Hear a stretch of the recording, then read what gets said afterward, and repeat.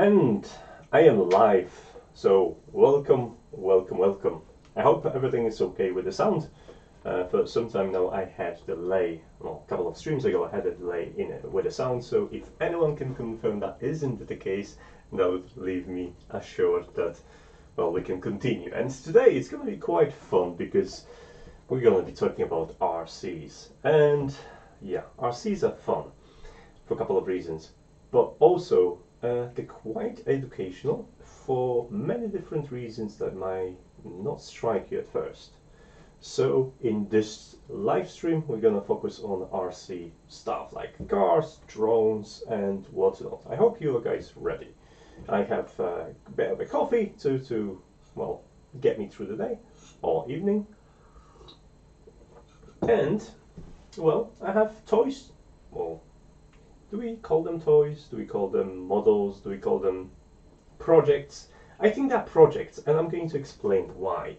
So in today's live stream, we're going to cover a couple of products. We're going to cover a RC car, which I already started to tinker with, and I explain why RC cars are such a great project, and you should consider getting one, even if you, like me, old, and you should not be playing with RC cars.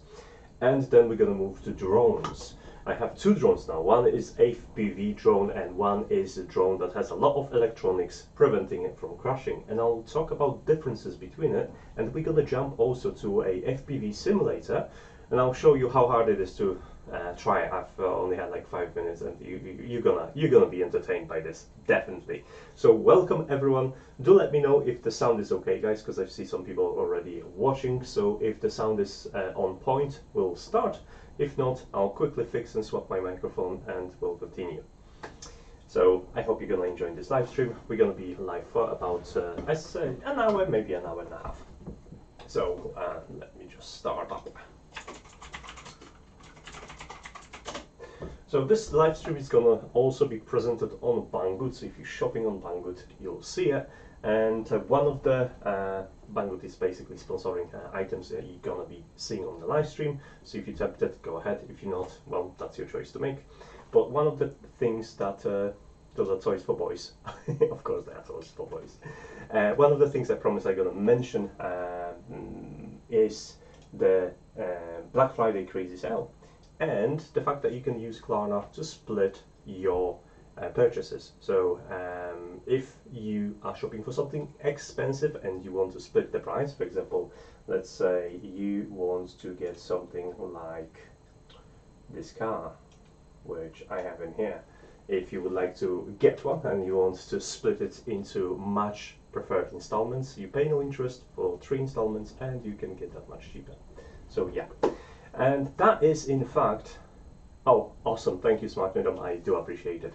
So that is in fact the first thing we're going to talk about, and this is a 116 RC car, which is from ZD Racing.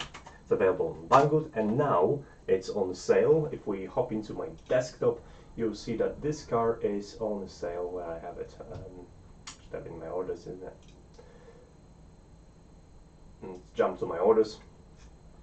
I bought a lot of stuff recently. So in UK it's not on sale, but in other countries right now you might actually see it as low as £70. So do shop around and well, you will see the price corresponding to your location.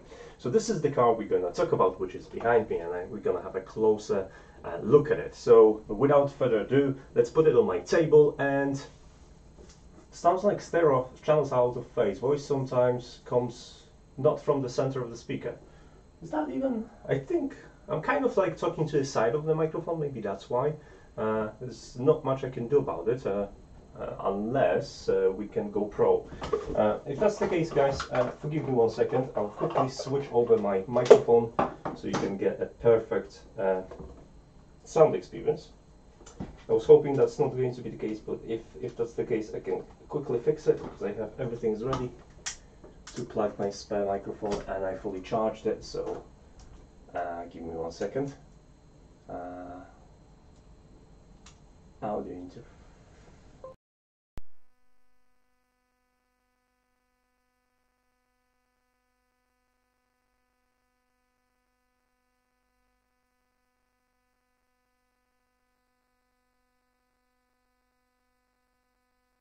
terrified that my microphone is going to let me down, and I don't want this to happen. So, bloody hell, I don't know if you can hear that outside, but there's a massive, massive storm outside. So, right, okay.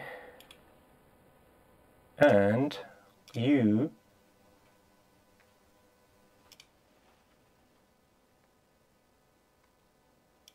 Okay. Is that better, guys? I'm probably too loud right now. That should be better. I just need to also add it to different views, so give me 1 sec.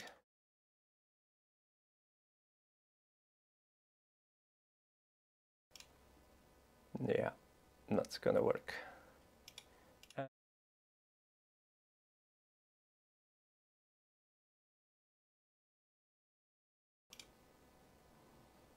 Okay, that should be fine as well. So, without further ado, I left you waiting for too long. Let's take a look at the car, and I'll tell you why this is actually a great project if you're getting started with stuff. So, this is like I said, this is a RC car, and we're just gonna put it on plop it on the desk, and we're gonna take a look inside.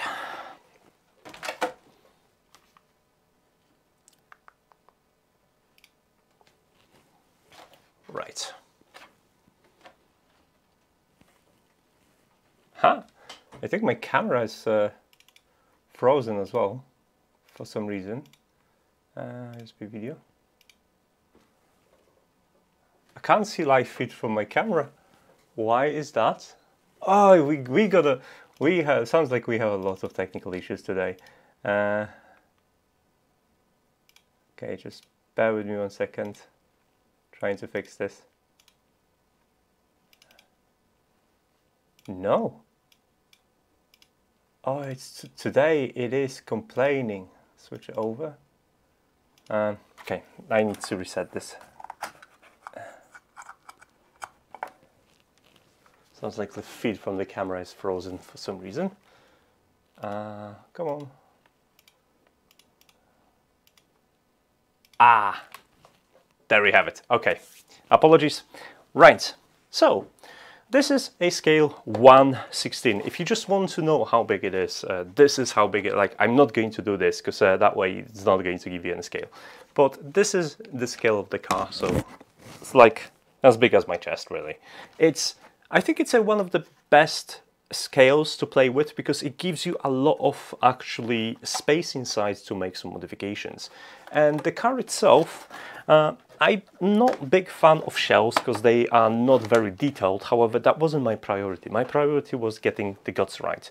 And by default, it comes with this controller, which is 3 channels actually, even though the car itself has 2 channels. And channels are basically, first of all, obviously controlling the turn and then controlling the throttle. And this controller, it's very nice and comfortable to use. However, it's already not working because I disassembled it and I've changed the controller, and I'll explain why. But first, we need to open the car and inspect the guts. So the shell pops out quite easily. You just remove security pins and then you can replace the shell.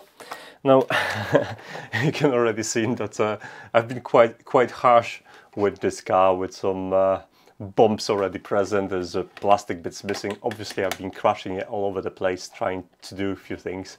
But I'm planning actually to design a 3D body for it and print in different parts so it could be reprintable once I get better with it. But that leads me to a first conclusion. This is actually a toy, but it's also a project, right? You can learn so much stuff and gives you direction into a couple of things. So first, you can work on the body of the car. You can, if you have a 3D printer, I always looked for a project. You can start modeling and learn how to modeling different parts of the car to create a rather unique shell rather than using those pressed shells that are void of details, and they're not very entertaining, even though they have some LED strips. But I don't know why it doesn't look that good. I actually have some footage of the car driving on the beach, and I'll show you in a second. But first, I'm going to tell you a little bit about this car. As you can see, there are a couple of elements in here. There is a battery, which should be really disconnected. So it comes with a 1200 milliamps battery. You probably want to buy a couple of them or get another one, bigger one if you want. It comes with 380 brushed motor. Brushed is okay, I know everyone raves about the brushless, but brushed is fine for driving cars because, well, it does the job. Now, and then you have a steering which is based on servo. So now this car is a four-wheel drive, and you can see that from the shaft in here. Let's zoom in a little bit and let's inspect a little bit of guts. So you can see that the car has a four-wheel drive. There's a shaft that goes there all across the entire length of the chassis, and you also have a differential. See, if I turn one wheel and the other one spins the other way around, that's the easiest way to. And differential applies to both axes, so that's cool. Now the body and the entire structure is made out of aluminum, which gives it a little bit of weight. The weight is something that you should keep low, but also you should have a little bit of weight to actually play with cars so they can get better traction. And it has independent spring-loaded suspension, which is pretty cool, and it causes the car, well, it suspends the car, but it also has a nice effect when the car, when dropped, it doesn't bounce. Like if you had a normal car, it would just bounce and move away, but you'll see that it just lands flat like a pancake. So speaking of upgrades, I need to reach out to a box of parts to get the original part. I think it was somewhere here. Oh no, sorry, it's out there. I'm just gonna reach it out. So that was the original. That was the original ESC with receiver, and that has only 2 channels with extra power for whatever you want to power, but it was used to power LEDs. Now that wasn't enough for me, and I wanted to swap this, and here is why. First of all, a car like this, you probably want to add extra things, right? You can start, like, this is RC, but it doesn't have to be RC. There are already libraries that you can use with Arduino to intercept whatever you're sending from the controller and do extra stuff with it. And we have a RC league at work where people are actually playing with RC cars and making them into something special. So you can add, for example, Arduino and accelerometer to introduce, I don't know, brake lights. So when the car is slowing down, your brake lights will apply. You can go further and apply indicator controls with the same thing, using just the acceleration and direction of the acceleration to indicate if the car is steering. Well, that's one of the things. One other thing you can actually do is you can use Arduino to intercept whatever you're doing with your controller and correct for it. So you could have profiles that trim your steering angles based on the speed. So the quicker you go, the less sensitive the steering is. And suddenly a toy turns into a quite sophisticated project that you can play with. Now, this is the beauty of it. Obviously, I've not got the Arduino on it yet, but this is something I'll be definitely adding in the future. For now, I did 2 things. First of all, I added 6-channel receiver. You can see it in here. I'll just zoom in for you a little bit more. So this is a 6-channel receiver, and obviously I only have populated 2 channels right now. And why did I add it? Because I gone away with this. I wanted to be able to control the lights and do all the fancy stuff, but I needed more than 2 channels, which wasn't supported by this 2-in-1 receiver and ESC. So in order to make it work, I needed to buy the 6-channel receiver and the ESC to drive it. Now 380, if you ever want the 380, this is a diameter of the cylinder for the motor. This ESC, for this motor in particular, you would need anything between 20 and 30 amps. That's a suggested one. And if you're looking to get a couple and have more access to control later, then, for example, if you wanted to have a VR video controlled by a servo, so you feel like you are inside the car itself, then you're probably gonna need another channel. Now, the reason I'm doing this is because I am controlling my car with FlySky controller now instead. So this controller, this is a second thing that's been sent to me by Banggood, and I'm just going to share the link with you. Just give me 1 second. It comes actually with the FPV drone from Ishin, I think that's how you pronounce it.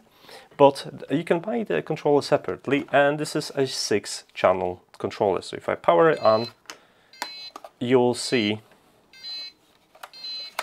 I was playing with switches, you will see that I can control actually this car. And if I'm gonna get a battery in,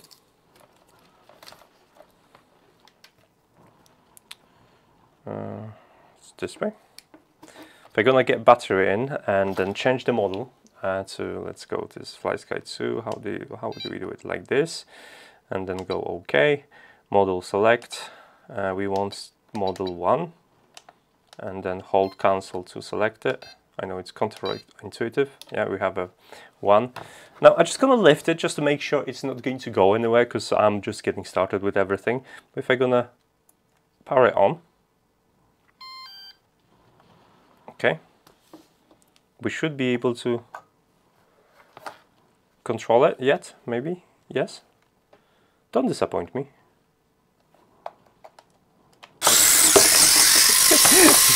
That's what I was afraid of. There is work to be done in here, guys. There is work to be done in here. God, that was loud. I do apologize. Okay. I think you need to reset the power after you change that.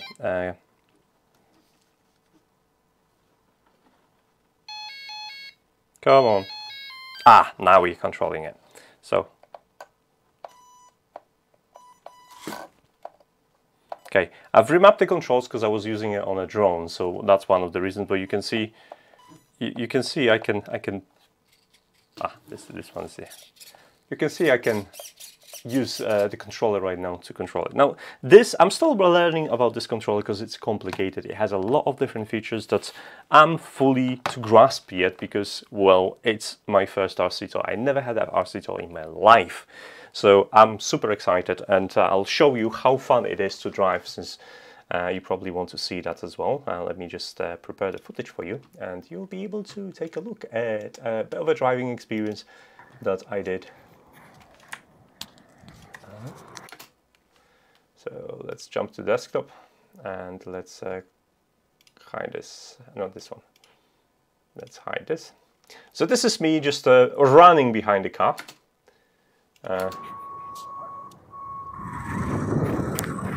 So I'm already running quite fast behind the car, and the car can just accelerate anytime it wants. So it was actually quite fun to do it.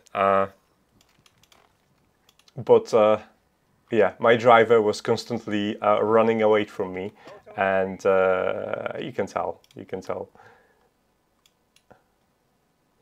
But especially on the sand, even though you have to clean the car later because the sand will gonna get everywhere, it was quite fun to play with the car, and the car drives like a champ. I have another video in which I'm gonna do some power turns, so I'll show you in a second. Let's switch over to that. Let me find a video for you. The car has a range of 100 meters, and if you just want to play it like it is a toy, then go for it and play like it is a toy. But if you want to do something fancy, then like I said, it is a project. You can build it up. My next step is to add the first-person control video camera and 3D print a cockpit, so I could use the headset and I can actually steer the car over, steer the car from inside. That's going to be quite fun. Okay, where's the other car? Ah, yeah, found it. Okay, so this video.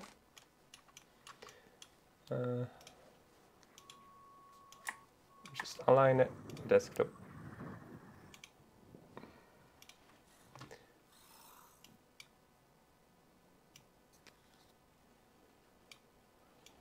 So the car is here, it's going to be approaching in a second, and yeah, I had a lot of fun with it, and it drives like a champ. Like I said, on the sound, you can have a lot of fun with it. I'm not even using it in the full throttle. You can trim the throttle how fast it goes so you don't overspin, but it's really great to control, and you can skid on the tarmac as well. I'll show you in a second too. There's another clip when I'm just gonna let's not make the same mistake. Turn off the car. Okay, and I'll be driving, I guess, into the, yeah, that was quite fun to do.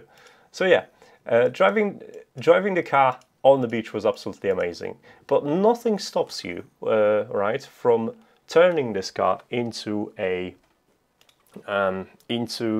self-driving machine. You can put a Raspberry Pi on it, use the camera, connect the camera to servo because it uses the servo, and you can take over from that, and you can have so many experiments. So you can think about the car like this, not as an RC toy, but you can think about it as a robotics project or robotics kit. So instead of buying a slow and bit not exciting you know, Raspberry Pi kit for robotics or driving around, if you get an RC car, you get best of the worlds. You get to take it out and spin it around and, you know, do whatever you want, or you can disassemble it and make it your own, make a modification, raise something, I don't know, 3D print a nice body, add bigger engine, and learn how to code the electronics for it, because you can intercept. What you can do, you can actually intercept the signals coming from RC, and you can modify them with, for example, Arduino or other boards to your needs. And that's going to be a really cool way to get yourself into programming and get yourself into designing something cool. So that's one of the things that you can do, and it's what I wanted to do with this project myself, because I thought like that's going to be cool to add extra controller. And even though this is not the most convenient way, this is the most convenient way to drive the car like this, because you have it's just easier to steer. And I don't know why they put like a tires on here or something instead of steering wheel, but it's a common thing that they do on these controllers. So yeah, you can get a car like this and build on top of it, and there's some cool stuff coming. And then get a probably 6-channel controller, and that will give you a lot of things to play with, including servo for the cameras or lights, etc, etc. So that is the item number 1, and this is why I think if you're playing with RC cars, it's totally worth upgrading. I have a couple of links that I'm going to share with you guys. So what I bought so far, just switch over to my. So what I've bought so far that's gonna work quite well. First, I want to change how the throttle works on my controller. By default, the controller in here, you have one sticky, let me just show you. You have one sticky, this is a throttle, yeah, and the joystick sticks in a position, and this one just bounces back. But you can customize it, you can swap them around, but I want to have the ability to swap them, so I bought a spare one, and you can just plug it in, and I will be able to have both of them being springy in both axes. So that's one of the things I bought, and this is one of the items I would recommend you to get. I'm gonna paste it in here, and that's this spare stick. All right. Another thing that I got, obviously, that was straight away, were extra batteries, because car batteries last about 20 minutes, and believe me, when you're having fun, 20 minutes is not enough. My trip to the beach was actually quite fun, because I had a plan to shoot some stuff from a drone and then from stationary cameras and stuff like that, and I ran out of batteries, so I got some extra batteries that you should really consider as well, because they're gonna extend the playtime, and those not very expensive, and they use exactly the same battery type as my model, so I got another 2 of them. And lastly, for my upgrades, I got the ESC, which is 30. So that's ESC. It's going to be translating your signal from receiver, and this is for brushed motors for 30 amps. And it will be driving your motor. You should, like I said, motor is less than 30 amps, but you should have a bit of a headroom. and the 6-channel controller. So, by the way, those things I bought out of my volition because I wanted to take the project further. So I got a 6-channel controller, so I could add lights, I could add extra controllers, etc, etc. So, and there's one more small video I would like to show you, which is this one. You can see it, yeah.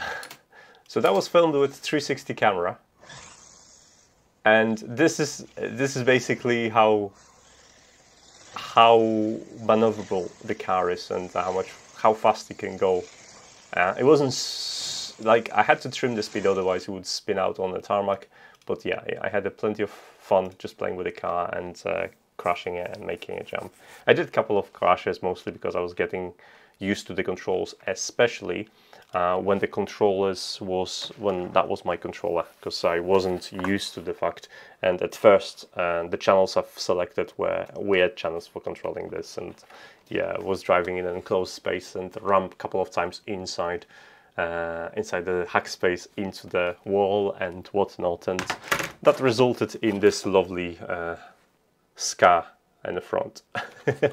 So yeah, so that's the item number 1, and I would strongly recommend you to get a car if you're looking for a project, because it's fun, and there are so many things that you get to understand on how driving inductive motors works, and how to prevent your battery from... Oh, there is one more link, which is a LiPo charger, which I would also recommend. Let me just... So this LiPo charger I would also recommend, because it's awesome. And sooner or later, if you're gonna have different RC cars or different RC models, you'll end up with different batteries, and this has a capability of charging a lot of different batteries, which are listed in here. So it's slightly expensive, but it's a really good and recommended, and it's also on sale charger. So moving on, the next thing, it's going to be drones, right? And I'm going to start with a bit of a throwback, which is the first drone I was flying. The first drone I was flying was this. This is FPV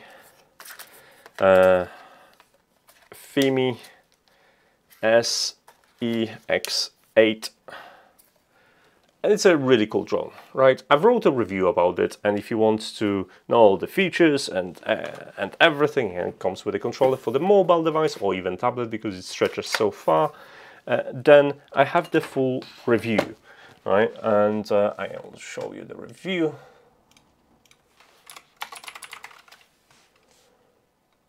And that was the first drone. And what I'm getting with this is that these drones are easy to fly, right? You really don't have to do much with it. You can just there is auto start and auto landing.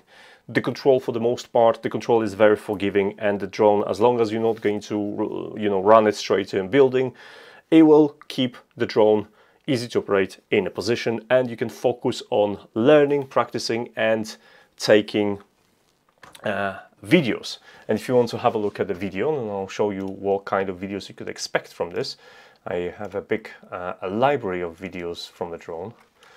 So let's have a look what we've got in here.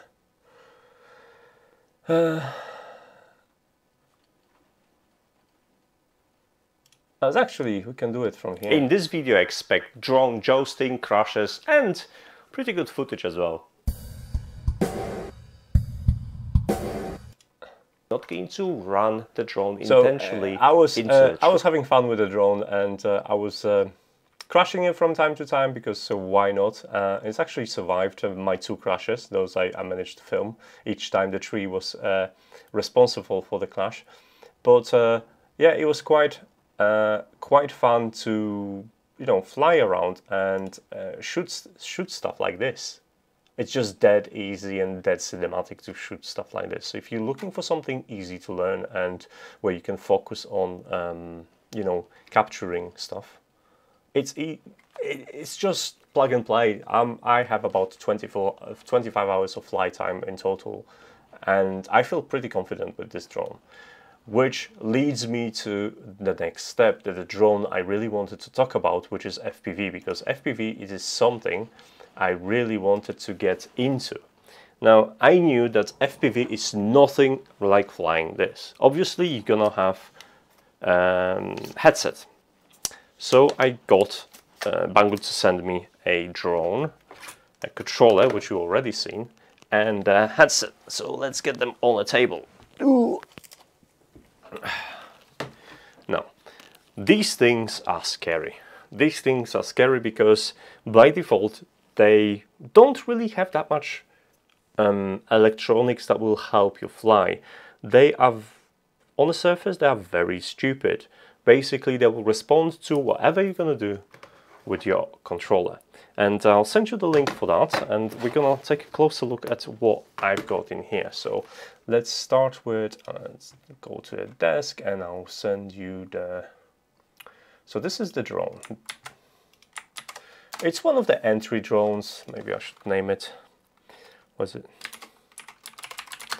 FPV. It's one of the entry FPV drones, and it's probably where you want to start because those things are manic. Those things are manic and dangerous. So, full disclaimer, I have no clue how this performs because I'm yet to fly it. There are a couple of things that stop me from flying it right now. I work till sunset, which is very early in UK, which means only weekends, and last weekends weren't really inviting in terms of trying things out, so I didn't have a chance to actually take it for a spin because, well, you're not going to fly FPV at night or learn to fly FPV at night. This is the worst idea ever. Now, why these are different?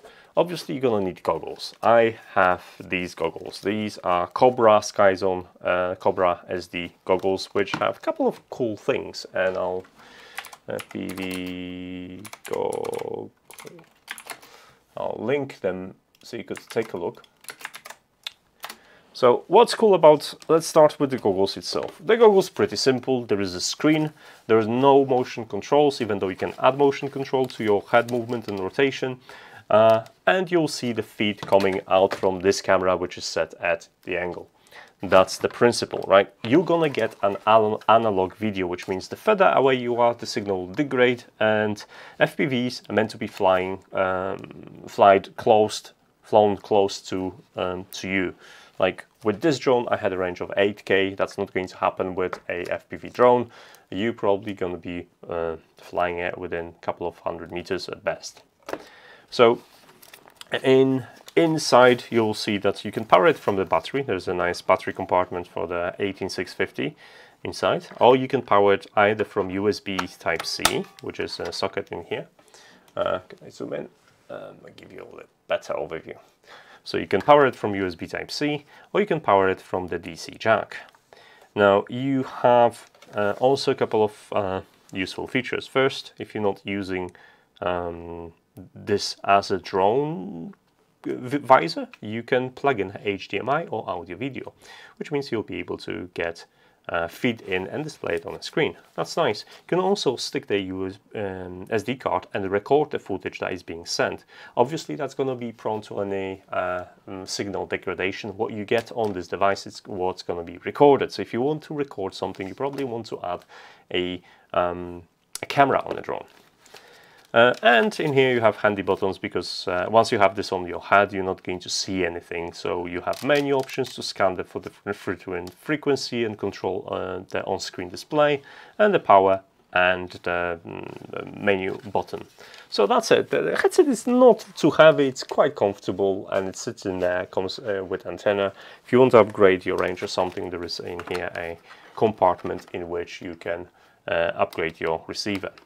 So it's also a beginner's friendly headset. It has enough features to get you engaged for a long time before you feel like having a need to upgrade, and it's not that expensive. But what I was doing for the last week, I was basically practicing my flying in a simulator. So I was able to either connect my computer through HDMI in and display the game in here and basically feel like I'm actually flying a drone, or I could just connect the controller and play using the controller on the screen. So those options are available. Now that you know everything you need about the goggles itself, let's talk about drones and why these are deadly machines. Now, first advice, don't put the props on indoors. These things are unpredictable. If you power them on, they can spin up a little bit and etc. So if you're not ready to fly, make sure that the props are probably the last thing you want to put on it, especially if you're going to connect this to a PC. Now, it has the drone itself, you'll see it has a couple of components. Obviously, you have brushless motors in here. You have ESC for each motor. Let me just kind of like this. You have ESC for each motor. Then you have inside, there's obviously camera at the front. And inside you have the pancake of different boards. The top one is the video feed. So you've got your video controller. I'll send the signal via this antenna, and make sure this is plugged in, and the antenna is plugged in when you power the drone. Otherwise you might burn the connector, because all the output goes from the antenna when it's connected, and you don't want to burn it over. The second board in here is the actual flight controller, which is going to be responsible for driving the individual brush motors. And you can select different programs, you can change and tweak stuff in there. I'm yet to discover the potential of everything, because like I said, I'm still learning. But you'll be able to modify how the drone behaves in the air as well, how responsive it is, and whether it uses any accelerometer data to dampen your movement or self-correct. Now, for the most part, these drones don't use anything. You basically at the mercy of the controller. So whatever you're doing with the controller, the drone will follow. There was no auto leveling, so if you stick a stick slightly, it will twist the drone and it will stay in this position. While my FIMI, if I release the stick, the drone basically returns to a neutral position in which it stays in the air and it doesn't fall off. So this is where it gets difficult, because for every action you have to be ready to counter it and level the drone and make sure you're in full control, which is an art. And trust me, we're gonna see this is an art, because I'm gonna give it a go in a simulator for you. Now, I would strongly recommend you that you actually try a simulator, because first you want to get yourself familiar with the controller. Now, the drone itself, it's made out of carbon fiber, and honestly I would have to bang it with a hammer to destroy the frame, but there are obviously delicate elements, and certain things can happen if this falls out of the sky. Your prop's gonna be going there, that's for sure. Your battery can leak and explode, your PCBs can be damaged, and the cables might be broken, antennas, etc., etc. in the camera. So there's a lot of components that you can destroy. So this is where I would strongly recommend you to spend like £5 to £7 on a simulator and practice it. Now, in order to practice it, you can do it with a keyboard, something I wouldn't recommend it, or you can do it with the controller that you're going to use. At the back of this controller, you have this nice trainer socket. Now, it's intended to connect two controllers together, so person more experienced can take over your controls and level it or steer you, etc. when you are not doing that great. But you can also use that to do other fun stuff, like upgrading the firmware on this computer or using open source plugin, because it's quite popular controller and people hacked it. And connect it to your PC as a USB device in which you'll be playing a game. So this is something we're gonna try, and you're gonna laugh at me for doing, because I absolutely suck. Even though I'm capable of shooting quite decent footage with this drone, I am not convinced I would be able to take off and land in FPV mode using this drone without any guidance or assistance. It's a completely different game, and if you've been flying drones like this for a while, don't be fooled. This is something else, and just go and train first. Trust me. So the earliest I will be able to fly this and properly review, it's going to be somewhere in the springtime when the days are longer and I had enough hours clocked on the simulator. But yeah, but this is something that I would strongly recommend you to do. And in order to control it, yeah, let me just disconnect the cable. I'll show the cable. So the cable I've ordered, it was only a couple of pounds on Amazon, and this is a cable that you get. You've got that extra socket for this controller, and there is a spare one that you use for different controller. Basically, plug it in the bottom. It's not most optimal position, and then you plug the USB end to a PC, and you almost done. For the most part, you don't even need drivers, so it's pretty well done for you know, for playing with. And I'll show you now how bad it is. So there's a couple, before we actually jump into it, I'll show you a little bit more about this controller, so you could kind of have an idea of how, each time I change this view, my camera on here freezes. I don't know why. No? My desk camera freezes. Let me try to fix it again. That's a new thing. I've not had this problem before. Not 100% sure why it happens. Let's.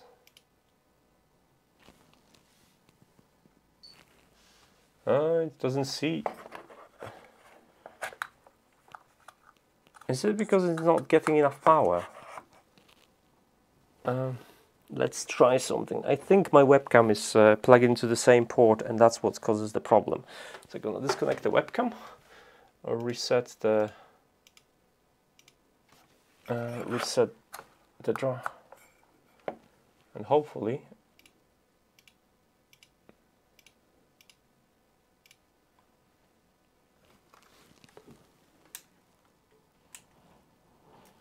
this stream today, I'm having.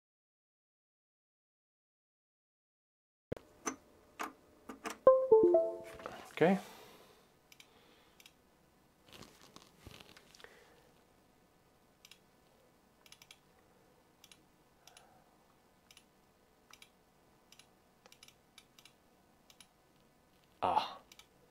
Okay.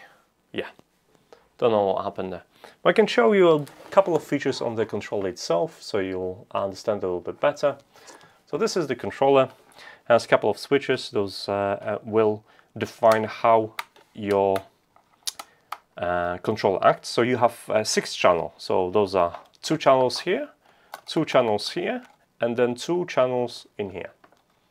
Those are just analog potentiometers, right? In addition to that, you have trims, so you can set how you're trimming your controls, and then a couple of options. You can support, I think, 6 different models in here, and you can configure this in the menus. If you press on OK, you will get into menu. You have a system and setup menu, and they'll offer lots of different options. Now, to enter the menu, obviously click OK, then up and down to select what you want to select. You will see you can update the firmware, etc., etc. And to approve something, you have to hold cancel. This wasn't clear at first, but you have to hold cancel to approve it something. So right now I need to select the second profile, which was for flying, for using the simulator. So that's my second profile, and all the setups I did, it's going to be saved. I've swapped some X's and etc., etc. So to accept it, now click that, then come out, and we can go to different menu in here to show you other options. So you can reverse the sticks, you can sub-trim via software, you can do curves for the curves for your controls, etc. It's a really powerful tool, so you'll be playing with this and setting it up for a long time. So right now I've made the settings, so let's reset this. Let's go back to default. Yes, second one, and let's connect it to a PC and let's give it a go, right? And obviously my USB not working. Okay. So I'm just going to plug that in, and we're gonna launch this. I hope I don't have to restart it.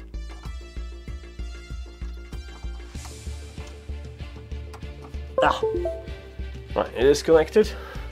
It is connected. Now you can laugh at me, guys. It's okay to laugh at me. We're just gonna go through freestyle, and we can pick ourselves like a map. Maybe I'll go to the controller setup first. So there's a couple of things you have to do. I have you can see that the controller is working already. Can I display a controller for you guys? Let me do that.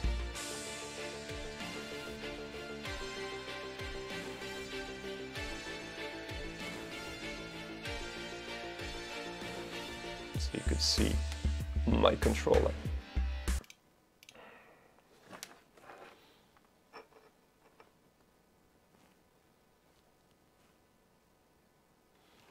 Okay, so you can see that the controller is working with the game right now, and yeah, in order, you can go through calibration, but there's only a couple of things that you have to be mindful. Manual calibration will basically ask you to do stuff, but if you go to channel selection, this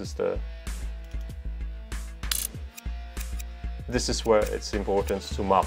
So you'll have when you move your sticks, it will display on this, on your display which one you're moving. Now you'll notice that those green bars aren't in the center, and don't worry about it, because this game allows you to correct for that, and this is normal. So I've assigned some controls in here. I'm not sure if I'm gonna stick to this control scheme, but this is what I wanted to try. And if I go to input trim, I'll be able to map my controls properly. So in this screen, you'll be able to counteract what I just did. So you can see my yaw axis right now. It shows that this is max to the right, this is max to the left. I can just trim it slightly to match it. That's the maximum. And in mid, it's not in here as the middle of the bar. For me, the mid is where the joystick is in the middle, and I need to align this with here so I don't have any drift. So that's how you do it, and I can correct that for each axis. So this is the mid on throttle, which is, I've set it to middle now, so I need to correct it slightly, and everything else should be working right. That's great, that's fine, that's correct, and that is correct. So I'm fully saved, and I can just go and try it. So let's go and pick them up, right? Something something big, that looks big. We're just gonna go freestyle. Now you have a different mode. We're gonna go pro mode, which is fully manual, and it will show you how basically this works, right? And because it will just use the physics.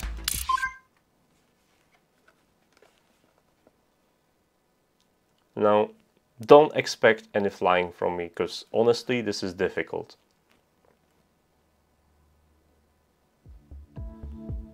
So you have a map overview. We can skip this, but I'm just gonna let you see it. You have obviously obstacles you can fly through, and all the professionals are gonna be doing all the fun stuff. But me, I'm gonna be trying to stay in the air, because that's what I do. Okay, so we are flying already, right? So I already have a bit of a pitch in here. So that's fun. Like, it's easy because I haven't started.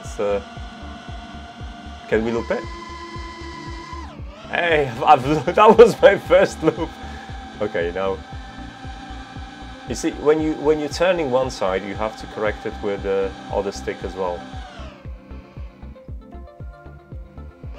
because otherwise, this is where I'm already having problems. And you can see this. I'm being very careful.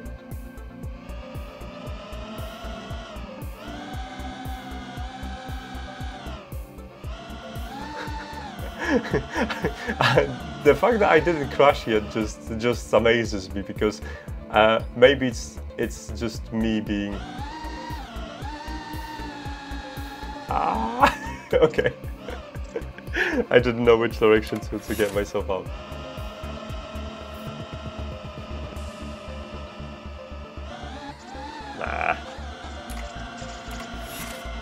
So the problem with this is, when you turn one direction, the drone will change orientation in all three axes, and it will not self-correct. So if I turn like this, I'll leave it, it'll just continue on this path, and to level it, I'll have to maneuver around until I get the proper level, right? So this is the difficulty of flying FPV. There is no correction, and this is what lets you do all those fancy rolls like this. I saved it. Which direction? I've lost the balance. Okay, I'm back. Lowered it. So there is this,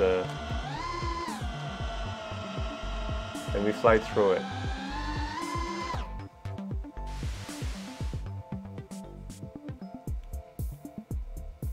We won't gonna fly through it.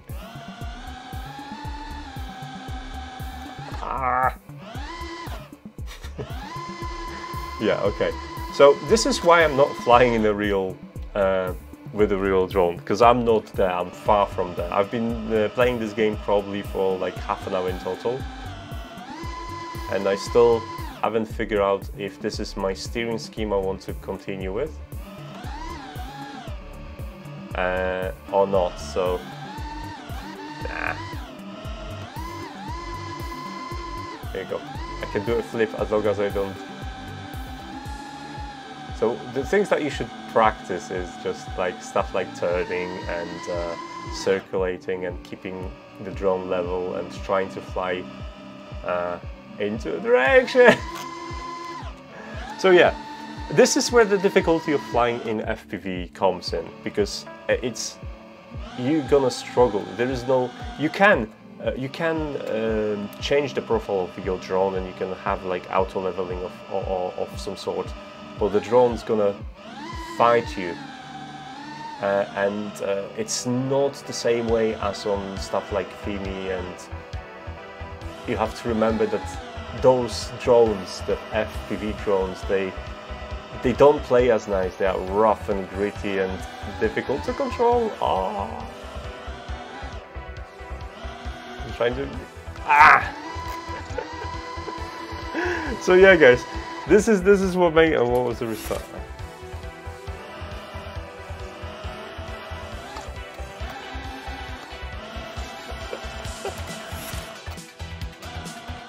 You can laugh at me, like I said, I'm really bad. Oh, come on. Too close to the... I'm bad with it. I'm much better with the FPV drone, which you can see from all my videos are gonna crash. But this is probably also easier than flying an actual drone. Me and circulating things are not... I think for flying a throttle, I don't like the fixed way of having throttle, because I can, like I said, turn it off or put it to max, and I can just ignore it and try to do like stuff like that. So you'll notice when you change the direction, the drone leans and there is no correction for it, right? Which you have to do it yourself. So let's try around the crane, right? I'm gonna take it really steady and smooth, and I'm too close. Okay, I'm inside. So this is why. Okay, let's escape from this for a second. So this is why this is kind of difficult, right? When you have a drone like this, and when you have a drone like this drone will does all the corrections for you, and you just, when you pitch it forward and turn, the drone basically what it'll do, it'll pitch it, will turn, bank, and then when you let go, you'll reverse all of this automatically without you doing anything. And this is great help when you're learning how to fly. While this, it will position itself as you instructed, and it will not change that position. The computer will try to keep this drone in this position regardless. So you are the brains behind the operation. That's why it's so difficult to actually get master these. But also that's why it looks so cool when you watch the videos on YouTube, and everything is, you know, people get into those small spaces and they have that a really cool pilot mindset that is able to get them into those places. So if you're looking for an easy gateway, you have two choices, right? You can, on the first screen it looks like you have some channel mixing configured in your remote. When you move your yaw, one of the other channels move too. I don't think that was the case really. It was my fingers, because I am this is where, when you control a drone like this, right, what happens is you have to learn to be able to move sticks up and down without going side to side on accident. Obviously, if you want to do it, then it's fine. But one of the things you have to remember about that, you have to also train your fingers to make sure that you're mixing channels when you're supposed to be mixing channels. And the controllers are like this. These are forgiving. It's actually, believe me or not, but all what you're inputting in here is smoothed out by electronics and sent to a drone, so the drone doesn't really get your raw input. It will smooth out all the cross from it, and only like excess movements on these will be taken. Now you can set those trims on the controller like this. You can absolutely do so, and you can ignore any movements, you know, below like 5 degrees or something in whatever, and that will help you. But you probably want to leave the, you know, the how the controller responds to your fingers, because once you master it, then those small movements will be you controlling the drone, and excessive movements going to be exaggerated. It's going to be where you will set your drone to spin, let's say, or change 300 degrees per second instead, or even more, 800, so you could make flips and stuff like that. So when you want to do a flip, you just do this for like half a second or whatever it takes for the drone to complete the action. And that's how the pro are setting this up.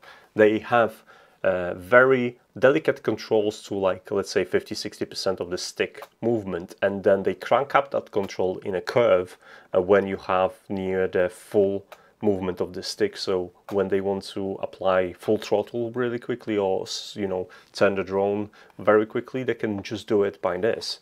And that's another, like I said, this is another level that I'm not going to reach anytime soon. But you have to understand, if you're going to use FPV drones, FPV, it's not just looking at the drone through first person, even though that's what really it means, right? The FPV drones by default, those kind of drones by default, they have very raw experience. You could go for the DJI option, which are gonna be basically a front-facing camera with a FPV drone, and you know, and it'll do all the smoothing for you. But majority of the drones, they class as like a kind of raw racing drones that's gonna be basically very demanding in terms of what you want to get out of the drone. So this is a I don't know, it's advantage because you will be able to do stuff you never will be able to do on a drone like FPV. But at the same time, you'll crash a lot more, and it takes confidence and skill to perform those maneuvers. And this is something that you'll have to train, you'll have to practice and spend time and have commitment. So one of the reasons I've asked for an RC car to get, which was so I could have fun while I'm practicing, so I can turn, basically my plan is to have a new body which is nice, which has windscreen for the camera, has lights and everything, then basically put all the optics from here, we'll dig out the camera and video feed inside, and then 3D print the cockpit, so when I'm using actually the headset, I will end up feeling like I'm sitting inside this car. And that's going to be something that keeps me occupied while I'm spending hours, learning how to fly the drones in FPV on the simulators. And yeah, I think if you're going to buy a drone, winter, it's not the greatest time to buy a drone like FPV. It's not, because you want to take it out and start shooting and flying. But if you're gonna buy FPV and you've never used FPV drones before, buy it in the winter, because the weather's gonna be horrible. You're not going to be flying around, but you're gonna have incentive to spend all the time on the sims, practice and get better for spring when the weather is slightly better, more you have more daylight after work, etc. On the weekends it's not raining, and you'll have the skills and you have the hours that you spend in mastering. So this is one of the reasons why I said, like, until then I want to play with something. I want to get this on the beach. I want to have some fun. And do I have a footage of it crashing? Let's have a look. I'll see if I have I have some footage with the RC car I was trying to follow. I'll show you. It's not the greatest footage, but I did my best. Let's Let's have a look. So I was trying to follow the car with a drone, and my driver was not behaving and just enjoying herself for the most part, which was slightly annoying because I was trying to film something and she wasn't listening. Well, she had a lot of fun driving the car, and even though I was trying to instruct her, okay, just go straight. No, she preferred to go and, you know, come on, I was trying to set myself. As I like, go straight, and I was like, no, I wanna start turning. I wanna go and have fun. So yeah, that was me trying to follow it with a drone. That wasn't an FPV drone. That was just a normal one. You can see a bit of a light in here from the car itself. It looks horrible at night because it's just glowing piece of orange. Yeah, it drives fantastically and it's fast. And like I said, I was not able to keep it up with the drone. It was quite difficult. I was quite low as well. This is like 20-30 centimeters above the ground, and the drone was forcing itself to land. Here I was trying to catch up with the... I can overtake the car, but it's very hard to follow it. Like I said, she had way too much fun with it. And when I wanted to play with it, I basically had no battery left.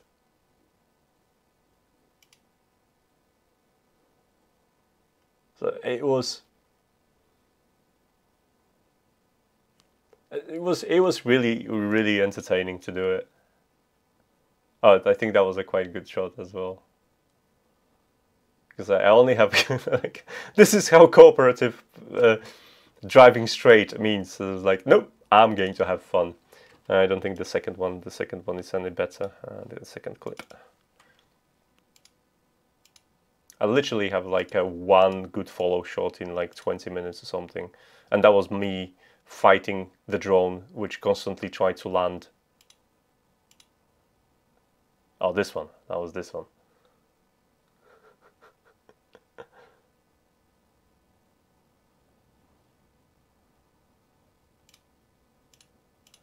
Lost it.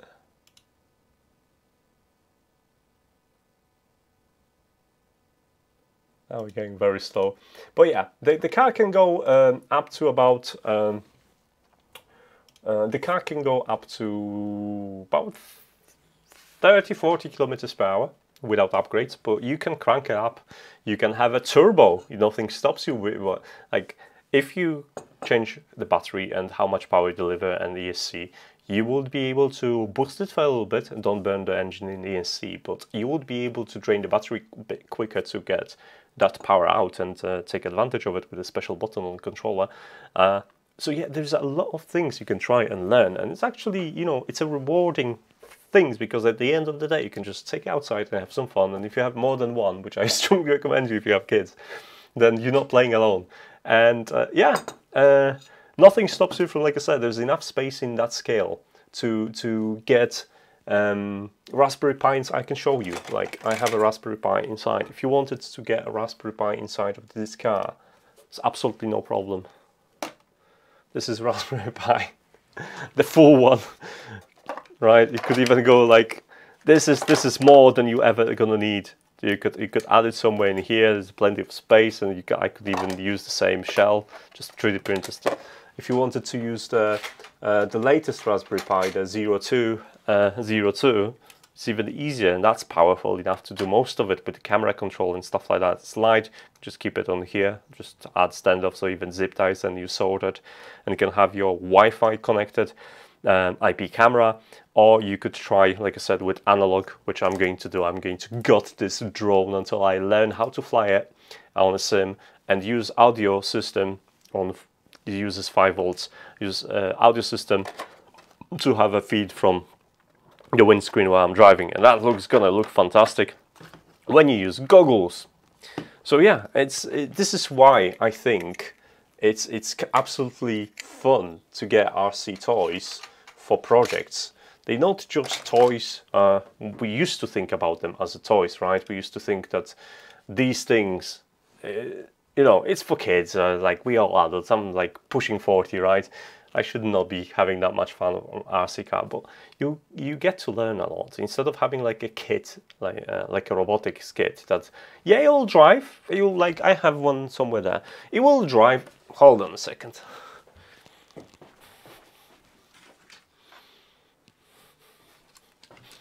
So this is, I'll tell you straight away which one I'd like to have. This is a Raspberry Pi driven a car, and this is not yet Raspberry Pi driven car, right?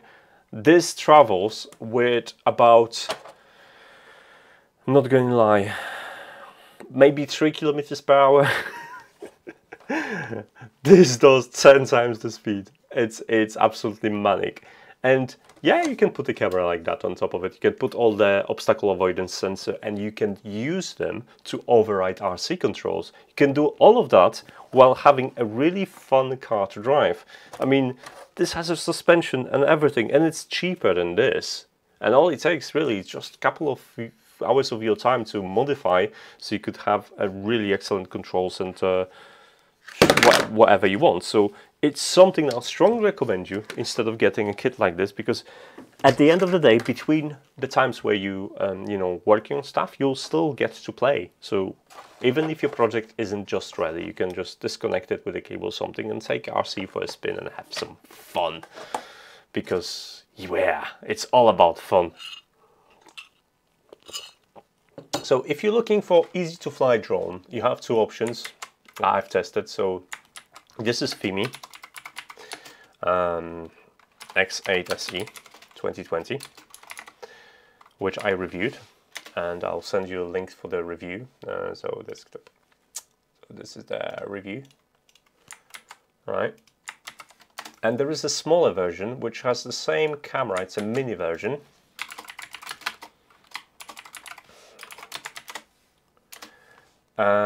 So it looks like this. It's very similar in terms of performance, slightly shorter battery life, but it's much smaller, and the range is no, it's still 8K. It's fine. 8 kilometers is more than enough. It's a really good drone. It's basically a small version which fits into a pocket. Well, not pocket, but you don't have to take a separate bag to keep the drone in, which, frankly speaking, this drone once folded isn't massive, but it's still, it's a 750 grams plus this. It's a kilo of baggage to carry. But those are dead easy to fly. So if you're looking for a drone, if you want to get started, get something off the air, go for a drone like this. Whether you want to get another brand, that's fine. It's whatever you can afford and whatever think is good. But drones like that are dead easy to fly, and you'll be doing circles within 2 hours of flight time. Now with the FPV, honestly, until you clock like 15-20 hours on a sim, don't even try, because you're gonna waste your money. You're gonna crash and damage your equipment, and you're gonna regret that unless you had a previous experience. So I know it's not the greatest recommendation for live stream in terms of saying like, no, don't buy a FPV drone, but yeah, it comes with a warning. Those are capable, absolutely monsters machines that will be able to fly everywhere and take you, places, but you have to know what you're doing. And I'll be first to admit that I haven't got a clue what I'm doing with these, and I have to say big thanks to Andrew from Hackspace that gave me basic lessons on these, and what I should watch out for, which things I shouldn't be doing, and etc. Because it's helpful to have someone just tell you all that information, and I'll definitely gonna have a short write-up about this and which drone to pick and what you should pay attention to, because it's definitely worth having that intro. Otherwise, you'll just select the first random thing and end up unhappy, and this is always bad. So yeah, if you do it like me, you'll be happy. Get an RC car controller that you're gonna use for the drone and the RC car, and that way you can get best of both worlds. And that's why I've picked those items from Banggood, so I could talk about it today. Right, I think that's kind of covers everything. If you just joined and you want to have any questions, or you want me to kind of take a look at something really quick, what I've covered in terms of this car or drones, ask a question right away and I'll still do a short recap. Otherwise, I'm quite happy to answer any questions and I'll tell you what I'm working on currently. So yeah, that's the deal.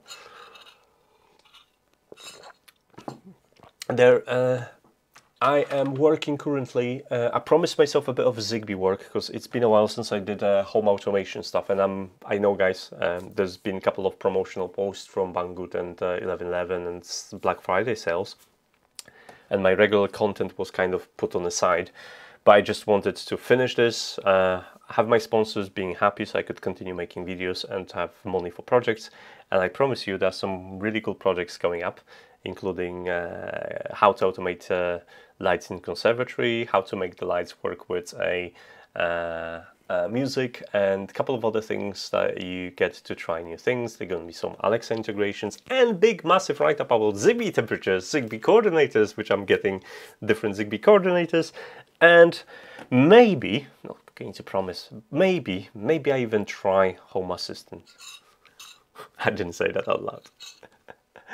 So yeah, guys, all the links in the chat that you're gonna see and in the description in this video, they are affiliated. So if you click and buy anything through those links, I get a small percentage. I always had with Banggood great deal where I can slam their products and say I'm not happy with it. They never pressed me to say anything I didn't like, so that's my disclaimer. But as it happens, I have a good taste in stuff that I pick. I never had problems with Banggood. I didn't have no, that's a wrong statement. I never had unresolved problems with Banggoods. There are a couple of items that I received that I wasn't happy with it. That was mostly small things. I think one of the things wasn't, one of the things came in crashed in delivery. They've refunded me for that, and 2 orders weren't processed by them because they were constantly low on stock, so they gave me some points and they cancelled my order and then refunded me. So it was a bit annoying, but yeah, even though they sponsor me, I buy stuff myself. You can you can see through my history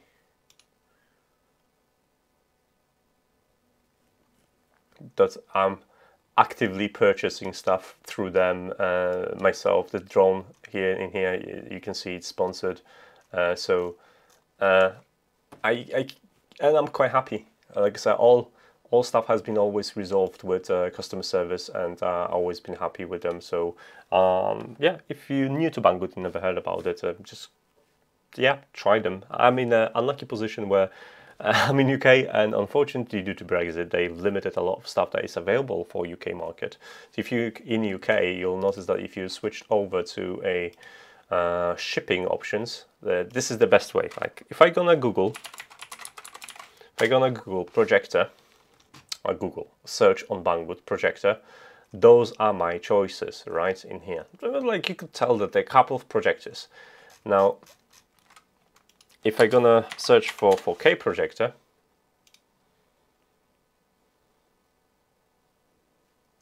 I don't really have a single 4K projector in here on the list.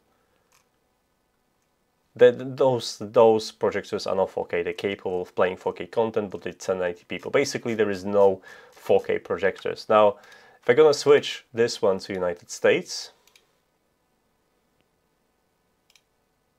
and I go projectors, 4K. Look at this, 4K projector, 4K projector, 4K projector. There's a lot of stuff, if you're in the UK, there's a lot of stuff you currently can't see because Banggood, I don't know what's the crack with it is, to be honest. I think it's the business decision where some of the items available in European warehouses aren't available for shipping because of excess duties, and they already paid the duties to ship stuff to European warehouses, so they don't send them out, so they don't lose money. But yeah, we got shafted in the result, which isn't great.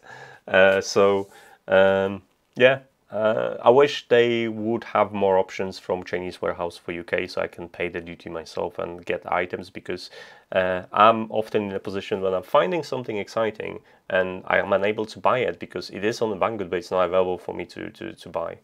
So a couple of cool things that I found on AliExpress. I'll show you.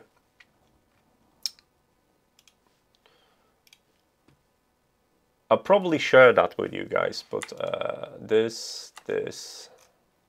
sorry, this one I'm getting. So this is interesting. Can I give you affiliated link? Not supported. Okay. Come back. So this is an interesting one. This is a Zigbee thermostat. It has different configurations, so those are water, electric heating, gas boiler. Now I'm getting a GA water heating, which is compatible with mine. But this is a Zigbee unit, which directly controls your heating, updates via Zigbee, and I'm really curious, and it has room controls. You can see you can control up to 6 zones, so I can assign zones. Now, if you follow me for some time, you'll know that I have a very good DIY smart heating, a very good heating system which I've made myself, which does a lot of cool things, including controls of individual rooms. Now, those rooms can be swapped for zones, but what I wanted to do, I wanted to have a physical thermostat that would interact with it. And this looks like it would, I'll send you a link.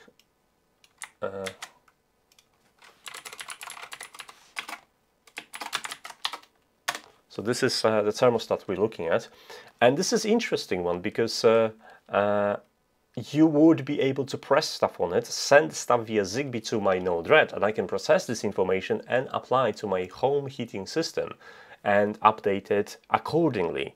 Now, if they use the same protocol to update the information back, then I don't have to use Tuya app in order to update the display and show what's on the display. And if I can do it manually via Node-RED in this case, then I can set this via my Google Home or Amazon Echo Speaker, and it will update on this, including zones and everything else, which I'm really, really curious about.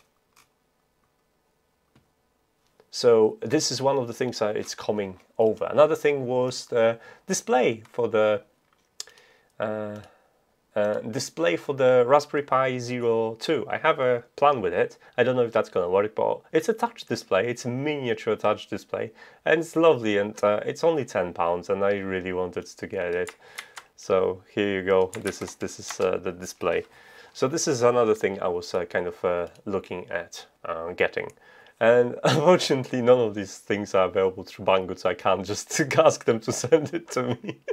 But yeah, this is the price I have to pay for being in UK right now. So it sucks big time.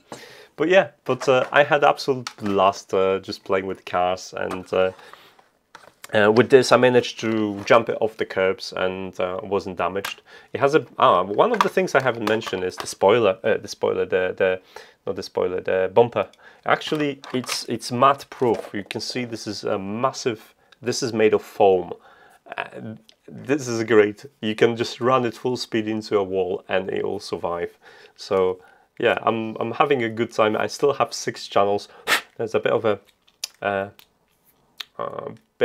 a sound I need to clean with the air from my beach driving, but I need proper mat covers on here if I want to do it on a beach.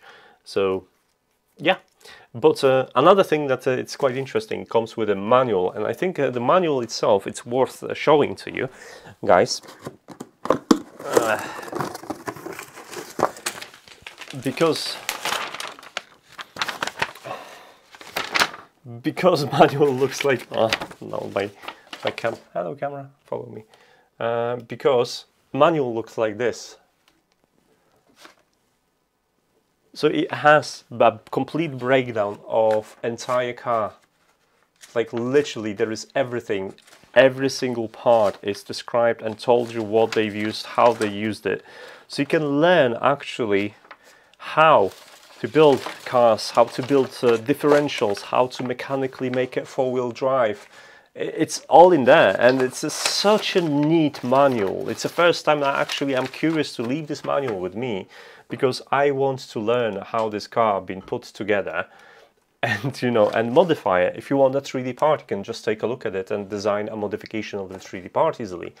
So it's, like I said, it's joy to play with, and expect FPV car write-up, how to make a FPV car from out of it quite soon. I'll be you know, covering this process. What else? What else? While we're here, we're gonna be here another 10 minutes. So if you have any questions, guys, then go for it.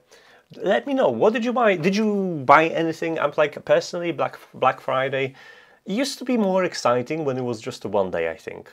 Then they've added the Cyber Monday, which was like, you know, all the tech stuff.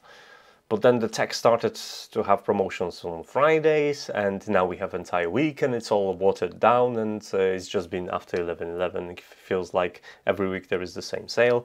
So I don't even feel like shopping, especially on these days. And it's just, I don't think it's as exciting. I don't know how you feel if the Black Friday promotions, they last a week right now, and kind of like, yeah, well, if you can condense it to one day and give me a decent promotions that are not being, you know, all over the place, then it's great. So what lowest price in 48 hours? Let's have a look what's on Banggood. What else I can recommend from UK? Obviously, this project is going to disappear now when I'm going to click on UK. So I'm clicking on UK. Let's have a look what I could get. If I'm going to find something, we're going to shop together, right? So let's put me somewhere here. And let's take a look what we could do. Ender V3 209. That's not a great price for promotion. I've seen it for $190 before. 90. Oh, that's no. Actually, this is dollars. It's 170. Okay, that's not too bad. Let's switch to the currency I understand.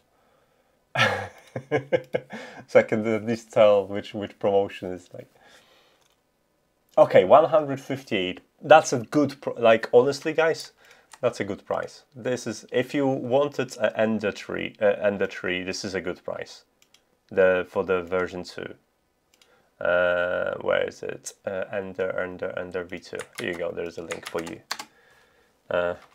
And this was for Ender 3V2.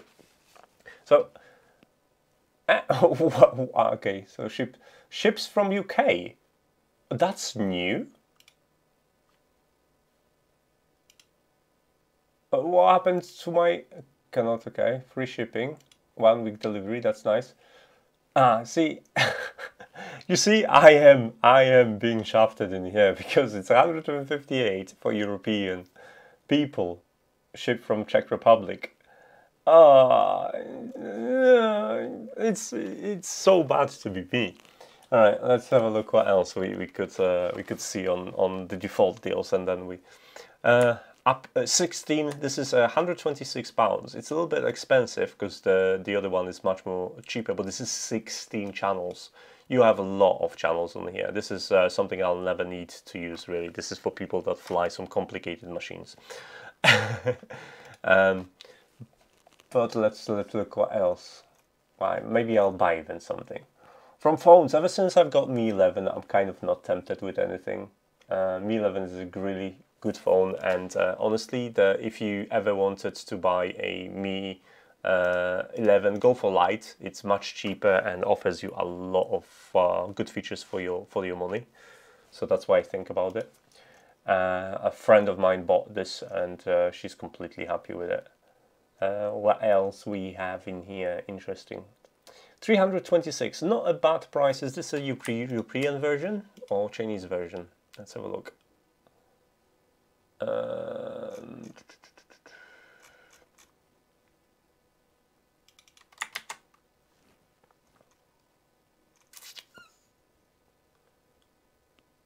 No, this is the Chinese version. This is the one I have. Now, oh, this is actually a good price.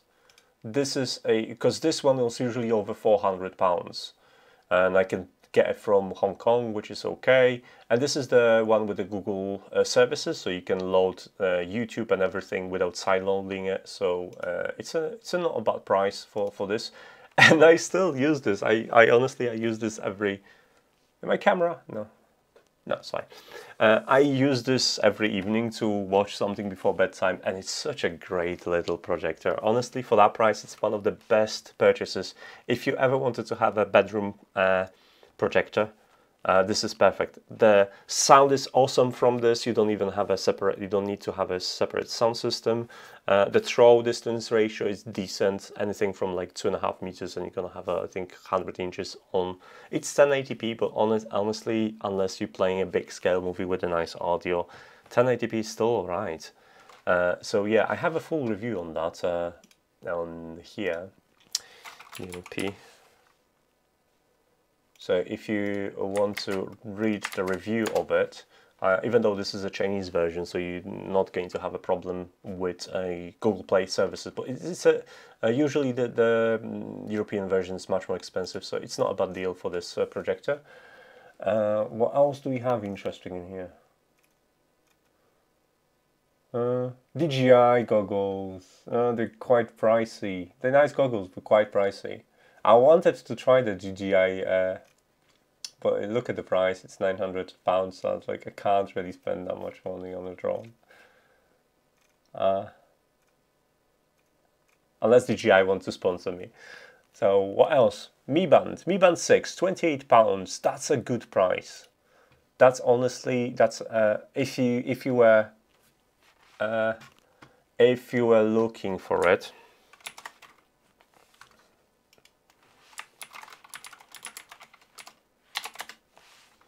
Then that's a really good price, and I'll give you a nice link. Here you go, this one.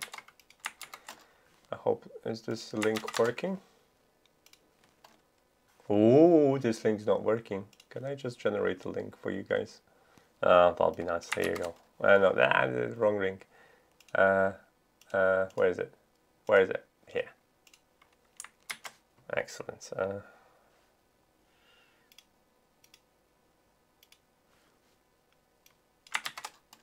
Oh, it's too long. I need to shorten it. Sorry. I need to shorten the link for you. Otherwise, it's the chat has limits on how long the link can be. The 6. There you have it.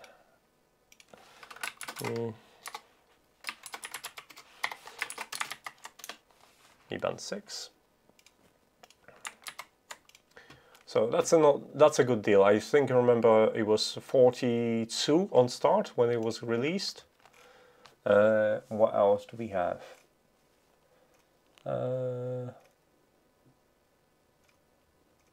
Some tools, nothing in particular.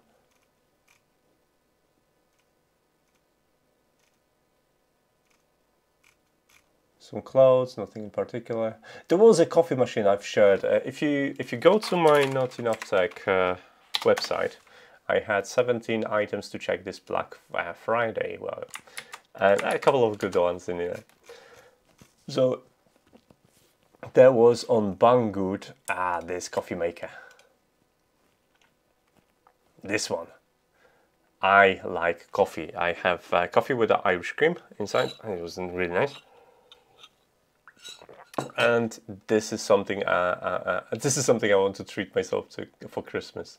I always wanted to have a proper coffee machine, and I think I'm willing to try this with a coffee grinder.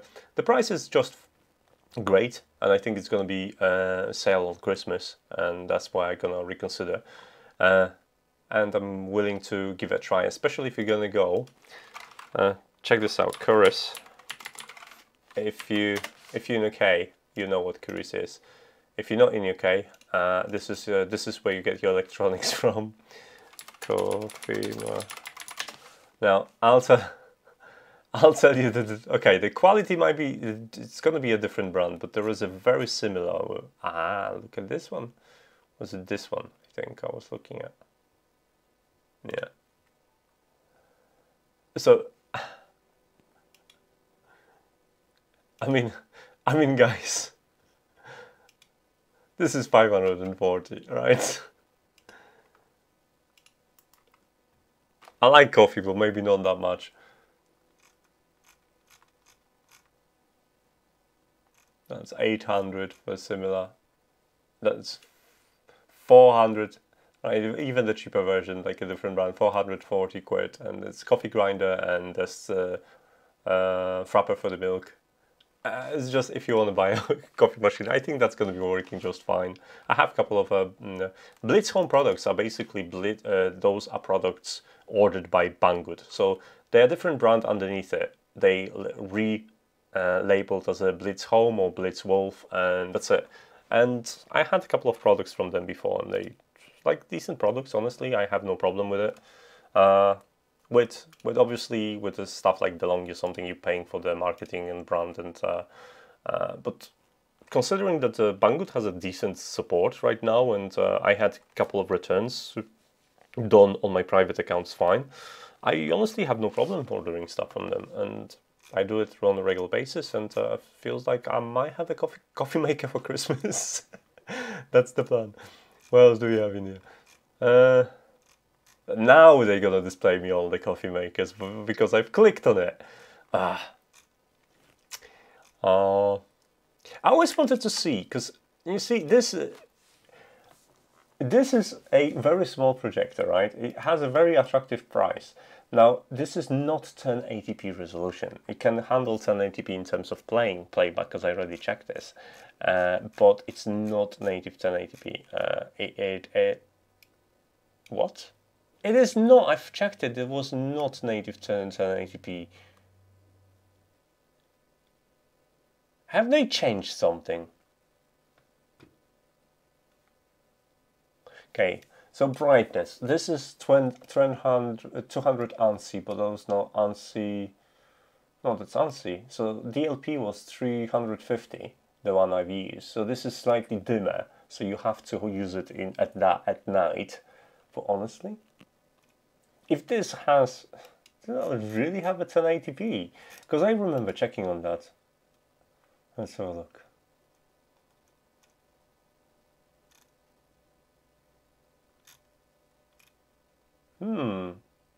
Okay, I've changed my mind then. Because I remember when it first released, it was a small one. I think this is an upgraded version then, and I've missed something. Yeah, T2 Max. The first one that came out. This is not a Xiaomi one. That's why I've missed. The one was from Xiaomi. I thought there was the one from Xiaomi. I didn't even read it. There was a one from Xiaomi which was small. The difference between Ali and Banggood, yeah, well, AliExpress is the Western version of Alibaba. Alibaba is like Amazon for West. No, it's wrong. Alibaba is very unique. I've been to China a couple of times, and my wife did a PhD on Alibaba. And Alibaba is basically a really cool concept, and I wish we had something like this in Europe. Alibaba started as a way to connect merchants together, but there were merchants on a factory level. So if you wanted as a store to find a supplier of, let's say, pencils, the factory of pencil would have been on Alibaba, and it would say like, hi, we can supply you with pencils, and they would give you different deals. Now each listing on Alibaba would be individual company with their own stuff. So it was opened when companies didn't really have a means, or there was no technology behind it to create your own stores online. That was just building up. It was, you know, early 2000s when this started. So that was just built. You know, it was very rare for a shop or factory to have their own online outlet. And Alibaba provided them with a very easy way to log in, create a page for themselves, and list the products they want to sell. They weren't selling the product as such, but Alibaba was in charge of the fulfillment, and it was resolving disputes. And that basically blew up massively. Like, Amazon is that tiny comparing to what Alibaba is capable of. And up until today they still do the same thing when they allow merchants, the manufacturers, everyone basically register and be directly draw the purchases from the manufacturing side. Now you'll often find on Alibaba that those purchases are much cheaper, but you'll have to order like 1,000 pieces of, I don't know, a gimbal or 1,000 pieces of cameras. That's what they're doing, and you can buy anything from heavy machinery to create spaceships or whatever to a pencil maker. Now then things escalated obviously, and they started to trade internationally, and this is where AliExpress came. AliExpress is basically Alibaba slimmed down for Westerners.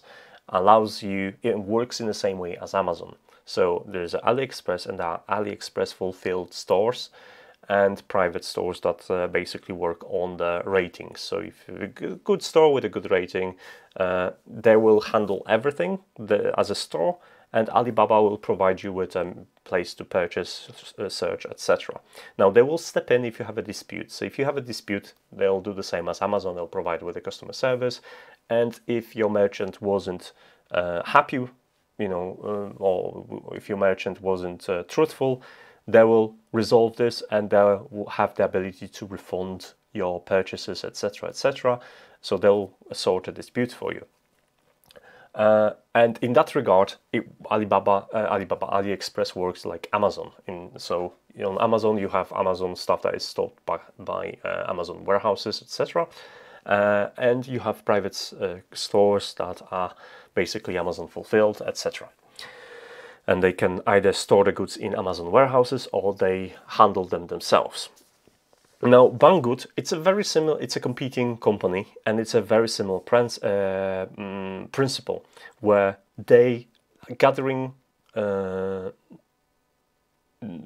stores together, but also provide a means of delivering this on a short notice. So this is why you have warehouses in different countries, because what they do is they look at what people are purchasing and get those things to warehouses in different countries, so you can get them delivered within a week, not 2 or 3 weeks. And that way, when they have those companies in EU, they have a different custom duties to pay, so you often don't pay extra because it was already included in goods. And this is why I getting shafted right now, because if something is already in the European warehouse and I want to buy it in UK right now, this item paid the duty to get to the European Union, and now to get it out of the European Union and send it to me, they need to apply the duty again. And even if I was happy to apply this duty, they basically need to put extra workforce into this item, so they'll add, a price of this item, and they decrease the margins. That's why they basically don't bother with sending stuff to UK unless it's directly from China. And yeah, and they handle stuff directly like Amazon. So basically you have a store in there, you can sell on Banggood, but also Banggood provides the dispute center. So they will handle the customer support, they'll handle and make sure that you are happy with the products that is advertised on that store. And they also have now brands that they look after. So Blitzwolf was one of the brands that they purchase stuff probably from Alibaba, maybe, I don't know, but they have contracts with factories that deliver them stock items that have been designed, and you slap their name on the item. Now I bet you that you can find similar items on AliExpress from a different company, but it doesn't mean that the items being sold is fake. What they do, China has a very different policies in terms of preserving IP. Basically, in order to dispute any IPs in China, you have to go through Chinese court, and Chinese court basically don't really give a damn if the IP isn't broken outside of China, because they don't care. So that's why you end up with fake iPhones in China. That's why you end up with cars that looks like European cars, and no one's bothered, because Chinese courts will never rule in favor of those companies, because they protect the manufacturing. It's very important for Chinese people to protect their own manufacturing business. But that leads to the point where there is a design that is, it's not open source, but it kind of is. So let's say we have this coffee maker, right? And someone is making this coffee maker and says like, we are the factory, we're selling this coffee maker. and you can buy this coffee maker from us and we'll make it with your logo. And they'll also say, go to a different person and say, like, we are making this coffee maker. And they'll offer the same deal, and then you'll end up with exactly the same design, exactly the same product, with 2 different company logos on it. And the companies will be responsible for providing customer support, for handling returns and refunds and everything else. And that's why you often look through AliExpress or Banggood, and you see those products that are like, oh, I've seen this one, and it was from a different brand. And you think, like, so this different name doesn't mean it's fake or something. No, it's just one of those quirks where, because the IP isn't protected in the same way as it is on the West, they explore the manufacturing part of it, where Chinese are very good at manufacturing stuff on a very cheap level. It doesn't mean that you get cheap stuff all the time. It means that they will be able to manufacture something quickly to a high standard, to a high volume, but the QC is often lacking because they don't invest as much, and that's what results in us getting sometimes stuff that doesn't last very long, and that's the biggest problem. You can get really decent goods in China, and let's face it, whatever the same factories that manufacturing iPhones, maybe not iPhones because they're gonna have a specifically Foxconn specifically manufacturing iPhones, but the same companies that manufacture chips for Samsung, or they do off-the-cut stuff for different companies with a different quality control. So that's why they are cheaper. There's less rejections, but also the fault rate is higher. And very often you get the same stuff, but it's just, like I said, there is no marketing budget behind it. The QA, it's lacking, and yeah, that's what happens. And I know it's difficult to kind of look at those things and say, like, that sounds dodgy as hell, but yeah, it's their strength. It's the ability to take a product and figure out the cheapest way to manufacture it without compromising the quality too much.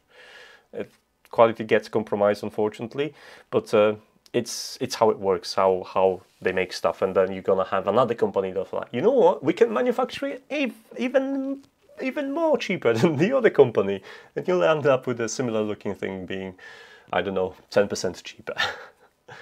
That's the story to China. Like I said, China, it was one of the conversations I had with a friend of mine, which is marketing director of PCBWay in Hangzhou. I was talking about hack spaces and how hack spaces aren't really a thing in China. And when I asked why, he said that people aren't driven, like, maybe, youngsters nowadays, yes, but people aren't driven to make things. People are driven to manufacture things. And this is why all those companies, if they want to make stuff at volumes, they say, hey China, can you make 10 millions of this in the next 2 months? And it's going to be 10 different companies killing for that contract in China. And yeah, it's going to be the same company making all those Western products that you see on the shelves, and the knockoffs that you see on AliExpress. It's going to be the same group making these. It's going to be just the different processes, QAs, and etc. But yeah, but people go to engineering in China to manufacture things, not to design. This landscape obviously changes, and it's not a ultimate rule, but you have to think about manufacturing as an ongoing process, right? Everyone that's studying right now to get into a designing stage of things, and they're gonna be making it in the next 5 to 10 years rather than now, because they're just learning. They need some experience, which they're gonna get on the manufacturing side, and but majority of people that already go through engineering degrees and stuff like that, those were already focused on manufacturing. So that's a brief take on China, which is very simplified, and it's get more complicated than that is. But that's how I was told to kind of make sense out of it. So I hope you got to take a thing or two out of it. So yeah, enough of me blabbing. I don't think I'm gonna buy anything else. I've spent a bit of money this week. I spent more money than I would like to admit. I'll be totally honest. But there is a reason for that. There's some really cool stuff is coming, and I can't wait. And like, one of these. So expect small changes, cool changes, and yeah, I don't want to talk about it just yet because I wanted to have it as a small surprise. But yeah, it's I've been quiet for the last 2 weeks because my work been extremely busy. I'm a project lead on a project that is causing a lot of problems right now, and after days of work, I'm going home and it's like, oh, my brain is just not working. And only this week I started to get on top of the things, and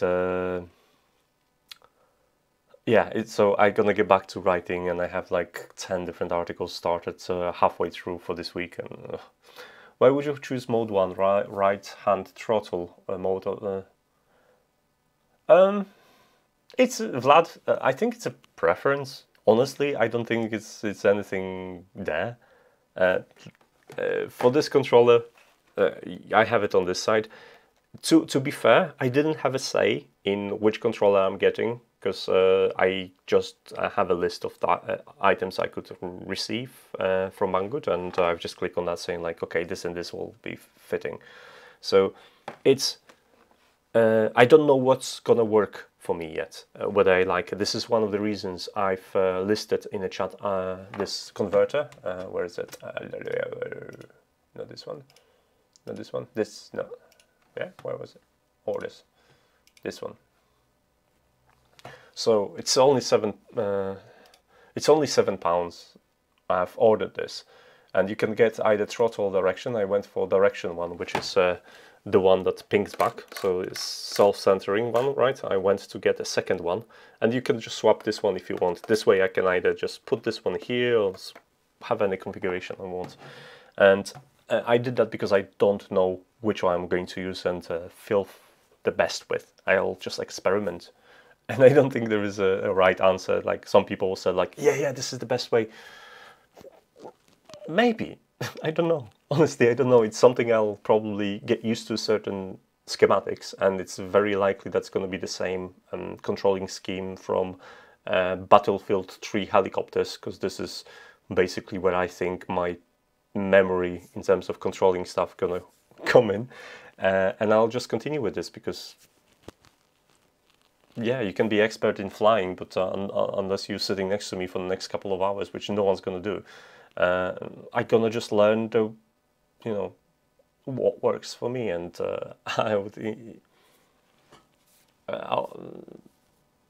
if you're already flying in mode 2, it's great. I don't, like I said, I don't think it's any of the modes is superior or what. It's just I'm gonna try this, and if it works for me and I don't crash, then success. So that's the stuff. I think the same controls, like right now the control scheme I have is the same I have on my FPV. On my FPV drone I have, this is so this is pitch, so pitch down, pitch up. This ones are directions, so your left and right, and my roll is here, and my throttle is here, and this is the same. This is the same mode I'm using on this. Obviously, on the other controller, I have a self-centered ones, and that's why I got the self-centered second one, so I could feel whether I want to have the fixed one or self-centered, and see which one works better for me. Like I said, there is no science behind it. It's just it's something I figure out that might be good. Like I said, it's £7. I think I already know that this controller or this one for throttle is absolutely rubbish for cars. So for cars, you need to have the one that centers itself for throttle. Otherwise, it's so horrible to. This is how I smashed my car basically. So yeah, to get one of these if you're gonna go for FlySky controller. And it's well supported, this controller, I have to say. It's not. How much is the controller itself on its own? I think it's about 60 quid or something. No, 37. That's not a but. That's a good price. Honestly, this is a good price. So if you want to, and that comes with a receiver as well. Honestly, this is a really good price. I'll give you a link for this. O,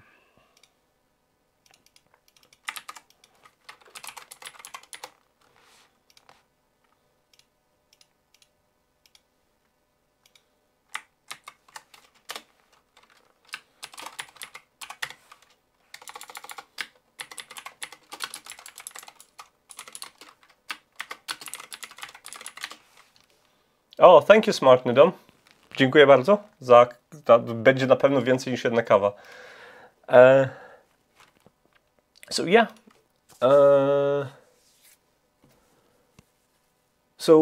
On both, speaking of the drone, the Fimi one, you can swap it. It's customizable. I think you have 4 or 6 controlling schemes, and some are bindable, and some are just the schemes.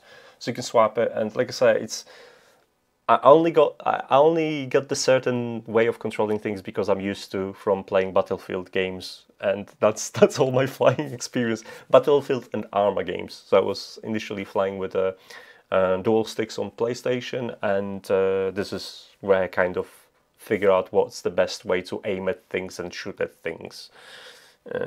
I'm sure like drone pros will tell me 10 different reasons why not to do this, but it's honestly, just don't listen to anyone. If something feels great for you, just continue with it.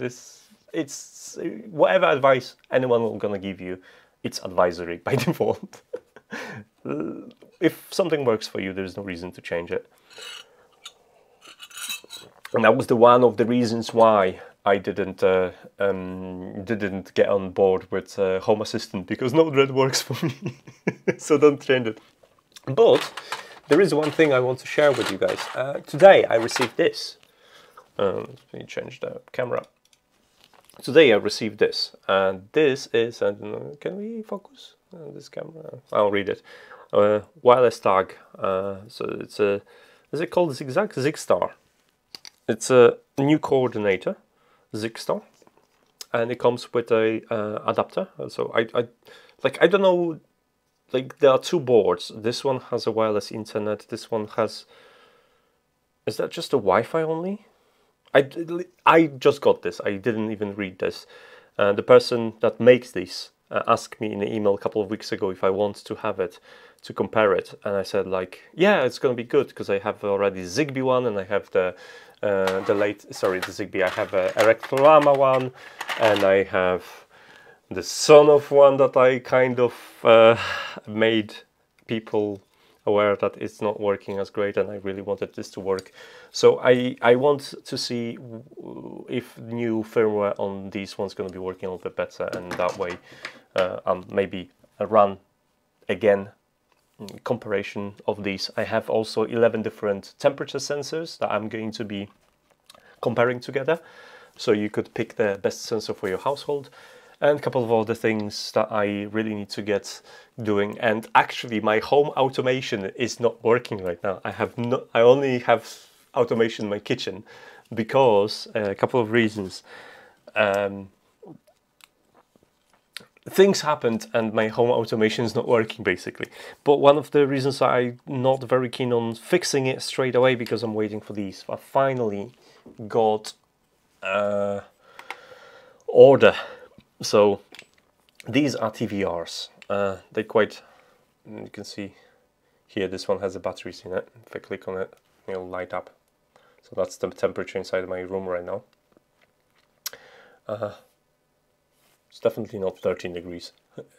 It's been next to the window. My window is so basically, but these are controlled individual radiators, and I have 11 radiators, which means I need 11 of them at least. No, I need maximum of 11, but I need a couple of them.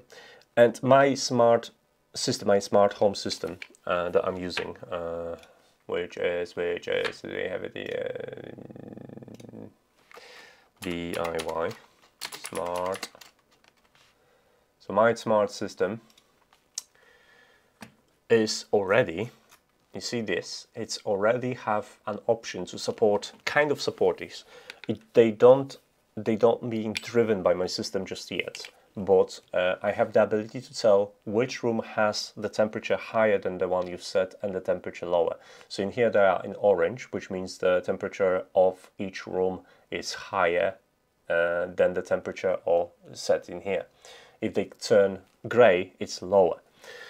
And based on that, I can control individual radiators already. Now I want a script that will also let me prioritize. I already can use Alexa to set temperature of the specific room and track the temperature of that room. So if I'm gonna say to my speaker that I want to set my temperature to 20 degrees in the office, then my speaker will, on my heating system, will make sure that the temperature of this room will be reached, and it will do automatically. All I have to do is say it from this room, because I have a room, the Amazon speaker in every room, which means if I'm gonna say that in office, it'll set the temperature for office and make sure that the office temperature is traced. If I do it in a kitchen, it'll do it for the kitchen. Now, next step for this year, I really wanted to do it was to make profiles in which it will start sending all the heat to the room that was invoked, and then using like a priority, or I don't know how I'm gonna solve that yet, but using some sort of system, it will be delivering heat to other rooms in a specific order, keeping rooms that I use the least cold, so I use less energy to heat the rooms that I'm in. And that's gonna have especially a mode, and that's gonna trace who's home. So I already have a profile which uses Wi-Fi.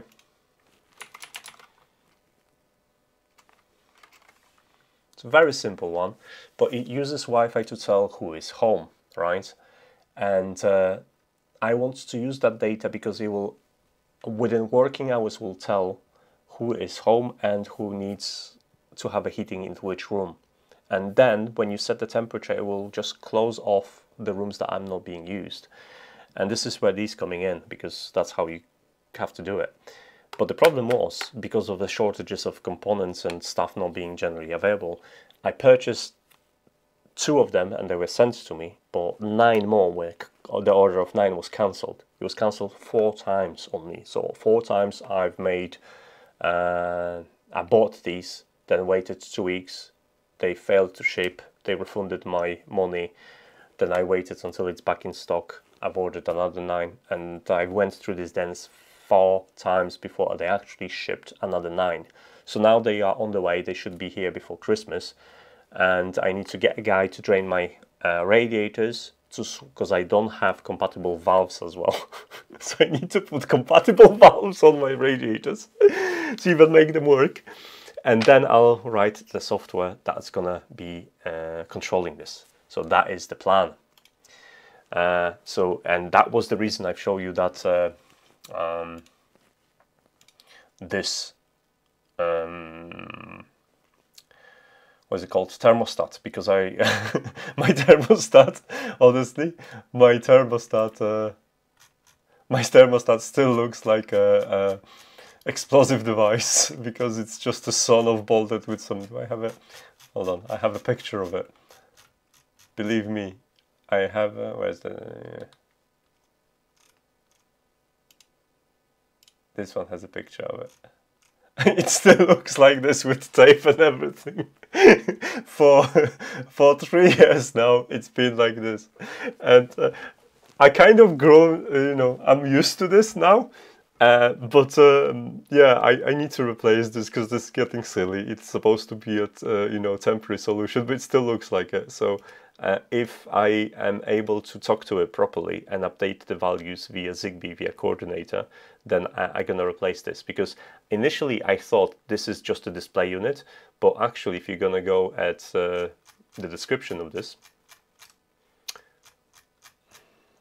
you'll see it has a different control. So here's what this is dry contact. Dry contact 1 is for boilers that have a signal. So it disconnects to a 220 or 110 depending on your location, right? And it has a dry contact, so you can have 12 volts in here, and it closes and opens it. All right, and This one is for floor heating or heaters or anything that you power directly via load. So you have a positive and negative that's being drawn from here, and it's 16 amp limit. So this is for something that actually takes the power and uses that power to provide the heat. So something like your electric heater, right? And this is the one I use, which basically has a small signal, which is AC signal, and it's either normally open or normally closed depending on your configuration. So if you want to control something that is like mine, like this. This is a 30-year-old thermostat, by the way. It's been fitted in this house. This house is 29 years old, and it took me initially it took me $5 to automate it and make it available via home speakers. So I was really proud of it, and it started like it was just this. There was nothing else. I could just do it via mobile phone, and then with all the iterations, it got to the point where I don't even use this. Like, I hardly even use this other than for like showing off, because it's so comfortable to say like, hey, speaker, set the temperature to this. And I know that the temperature is going to be set for this room, and it will be kept for this room, and the other rooms will catch up on their own as soon as they can, and this room will never overheat. So if I'm in a smallest room, then the heating cuts in quicker. If I'm in a big room, then obviously the smallest room have excess of heat because I don't have these, and I couldn't cut off the heating early. But now the challenge is going to be just make a script that, as well as controlling this, it will guide the whole heating into saving mode. So it will cut off, like, I have 2 bathrooms, right? I don't need a second bathroom to be hot until evening. I don't need it, because one bathroom I use for bathroom thingies, and the other bathroom has a really nice posh shower, the new shower, with some proper pressure, not the crap pressure in my primary bathroom. So that's the bathroom I'd like to keep warm in the evening when I'm taking a shower. So there's absolutely no point of sending the heat whatsoever until like 7 p.m. And stuff like that, I think it justifies it. I'm gonna spend on the whole conversion, I'm going to spend £180 on, it's 200 more because it's 2 here. So about £200 on these, because I need 11. And another 50 to £80 on valves. So that's 300 something. And then I need to pay the guy, because in the summer I probably would risk doing it myself, but it's a heating season right now, and if I'm gonna bleed the heaters myself, I don't want to be in a situation where I can't do the valve, or I'm not having proper tools and I don't have a heating for 3 days. So I'm gonna pay someone to do it. But yeah, it's gonna be about £400 in total to get this done.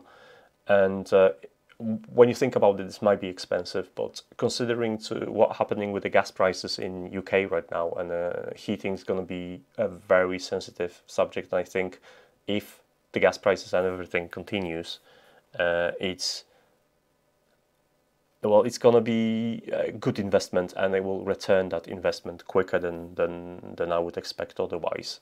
So this is my justification behind it. So yeah. And then even if you move houses or something, you sell your house, you can still take this with you. So yeah, that's the that's the plan for it, guys. There is also one more thing, that this is this is a cool little item, right? If you're looking for a project that's gonna up your soldering game, and this is an item I found on Banggood. So let's go. I'll send you a link. Hold on a sec. I've actually, if you follow me on social media, you will know what that is. It's this one. Wrong button. So I bought it myself. Let's open this. So it looks cool on a picture, and it actually looks cool on in real life as well. I'll show you the video of it. not going to connect it now. I'm gonna borrow this.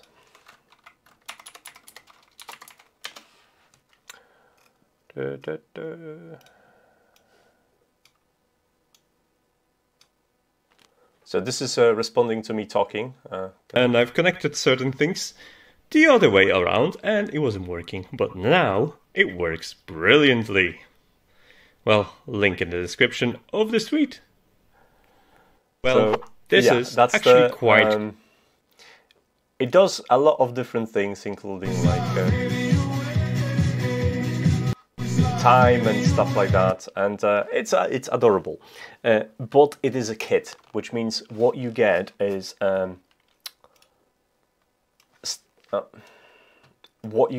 stuff like this to solder.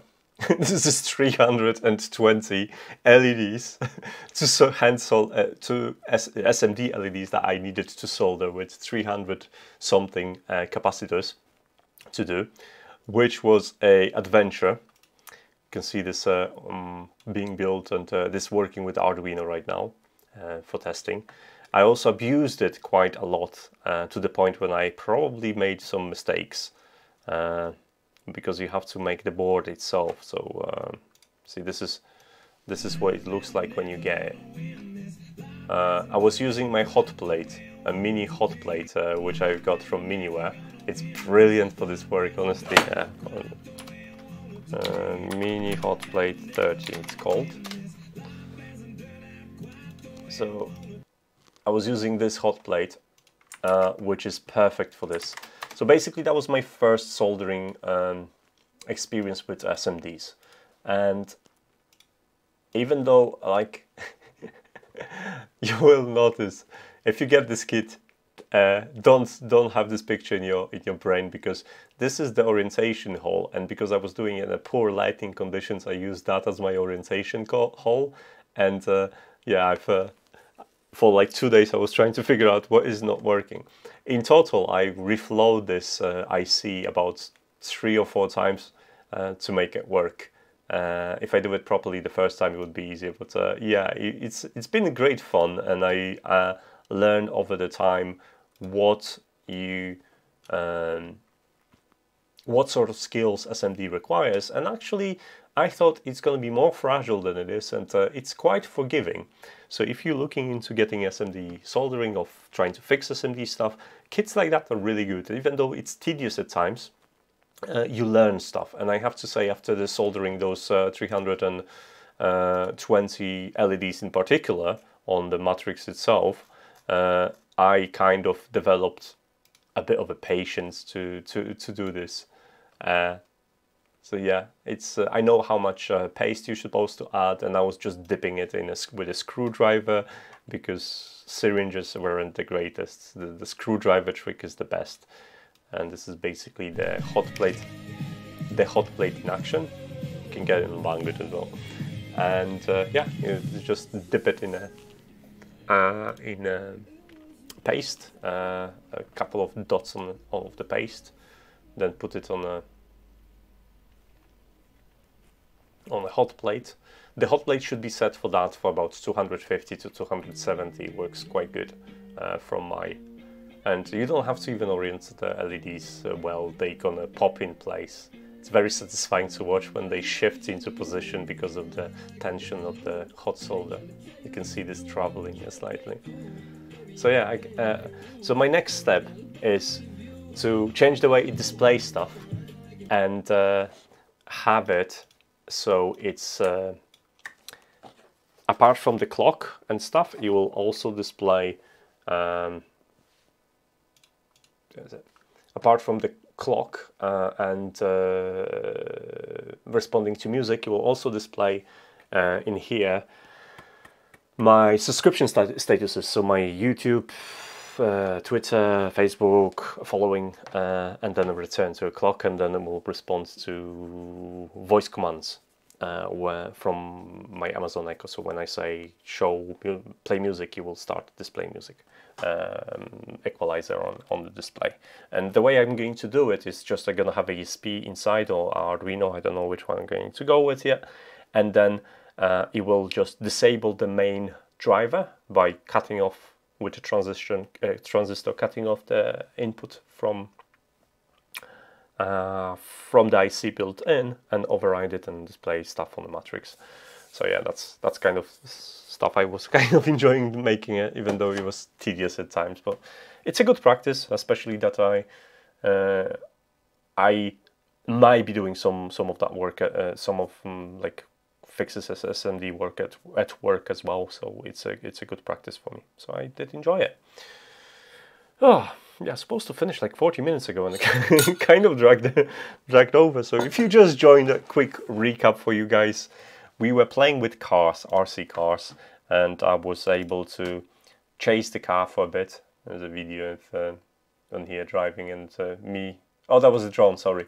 I went full screen. I didn't want to full screen. So that was me trying to chase it with a drone, which wasn't the best. But the best bit of it, of the car fun, is here. Just needs to come on. So that was me running behind it, and then I said like throttle up all the way, and it's yeah, I can't run that fast.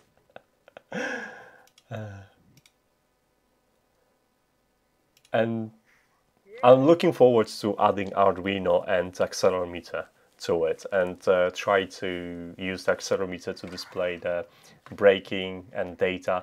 Well, another thing you can actually do is, it's completely possible, you can get that data from accelerometer, and once you have a VR headset, VR, like it's not VR, but once you have it, you could project the data, speed, odometer, or whatever, onto it, because it supports this, so you can actually send that data to your headset, and you can have an overlay. The plan is to, like I said, to 3D print the interior, so it looks like driving a car in a game. But yeah, the other video I had was here. Why does it go full screen instead? So yeah. So basically, this is me just playing with it. You can see that you can have so much fun without it. And another thing you could do, you can actually try to do your traction control system as well. You could use accelerometer and measure when you're losing traction, and what's the what the expected acceleration is with a traction on, when you have a traction and when you don't have a traction, and you could use that to slow down the acceleration and have a kind of like a very primitive traction control. So you could actually learn quite a bit of, and that's challenging. This is a challenging math and the way of doing it. And I'll be writing information how to use Arduino to transfer the data from sticks, so you could use it in your code and do something fun. Like I said, like do I have? Hold on, I have a video. So I've mentioned that at work we have a group of people that are modding those cars. They have smaller cars, so I went for a bigger one so I could have more space. But we have a group of people that mods these cars. And let's show you. So I'm super jealous. I'm super jealous because their cars looks like this. Correct. Oops. Correct. Correct. You could see the lights and stuff like that. Those are afterthoughts, the front and backlight already added. And they have instead of shells, they have 3D printed bodies, and it looks so not like this is another car. Go. This is without it. Go. That uses actually the same control that I have. Go. For driving, and it has a different suspension 3D printed. But yeah, it started as a car, and that is my plan, to make my car look like this, plus have a clear windscreen in here, put the camera and some, like I said, 3D print and paint the dashboard, so when you're driving it, it looks like you're inside the car. And with the shells, you don't get all of that. You see, even the lights like this, I can just steer and I can drive them based on my acceleration or input from the controller, because I'm gonna have 6 channels, and it can look absolutely stunning. You can even have a smoke machine inside. So yeah, it's a lot of fun, and it's a lot of things that you can learn from a project like that. This is not your, you know, yeah, it's a RC toy, and you can think about it as a toy, but like in 90s, if you had a car like this, it would be a toy. Don't get me wrong. Making anything out of this toy would be extremely difficult, because you wouldn't have access to anything like Arduino. You wouldn't have access to, you know, all those electronics. You would have to have a specific knowledge about creating integrated circuits or to make modifications. And now we can take those simple toys and play with them, because we have access to all those electronic components. We can have development boards. You want to have an IP camera streaming over Wi-Fi? It's going to take you 10 minutes to set up. Just put a Raspberry Pi in at the camera, download the code from internet, and suddenly you have a IP camera stream via Wi-Fi, and you can even control that via Wi-Fi. And it's not going to be even that difficult project. And that's why I'm saying, like, if you look at these cars as a toy, that's fine. It's still a toy. It's a fun toy to have. But as a robotics project, this is great, because there's so many things you can do. Like I said, you can learn 3D design and how to design 3D models for bodies. You can look at the manual, which will, like I said, it's a very detailed manual that basically shows you how the differentials. This camera, because it's in a face tracking mode, I need to disable it. So it's a very detailed schematics of the car, showing you how it works, how the differential works on it, how the 4-wheel drives works, how independent suspension has been done. You can change the springs to make it stiffer. You can lower the suspension. There is so many things that you can do with stuff like that from the mechanical standpoint.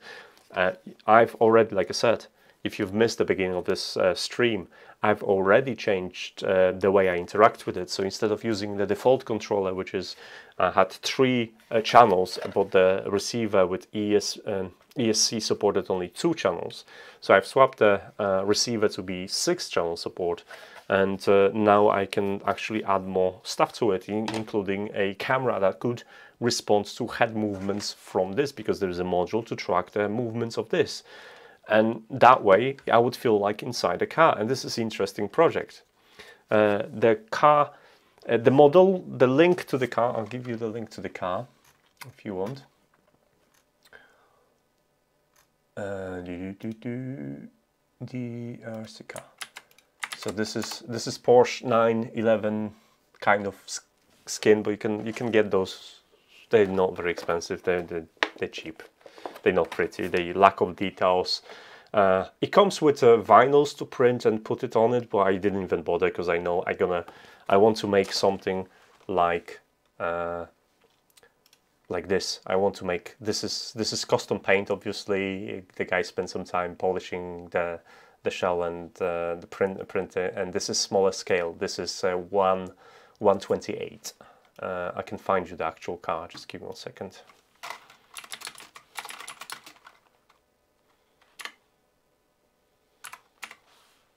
(128 or 26? Why are you going full screen on me?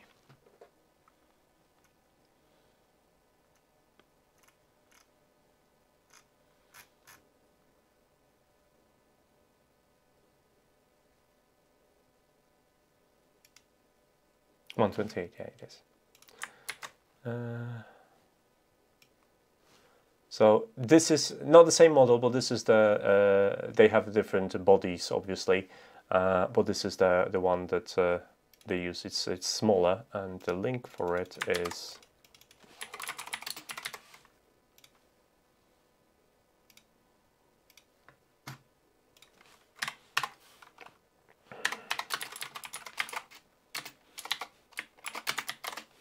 so this is 1/28 scale. And yeah, they still have a metal plate. The suspension is slightly different, so they have individual suspension, but there is also this suspension which suspends entire this axis here. There's a metal body. So this one still have a vinyl. I think there is another one. Not sure if I can find. I know that they bought it on Banggood as well, actually. But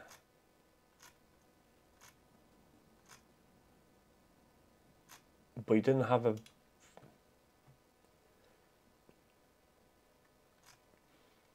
They might have. Or then, this is the type of body they bought. So they bought a custom body which looked like this. Slightly different. It mounts differently. Sometimes you need a custom bracket to mount, but that's the kind of the body they got. And you can see that it has more details on it, and you can do the lights and the backlights. So my plan is to. This is what I want to do.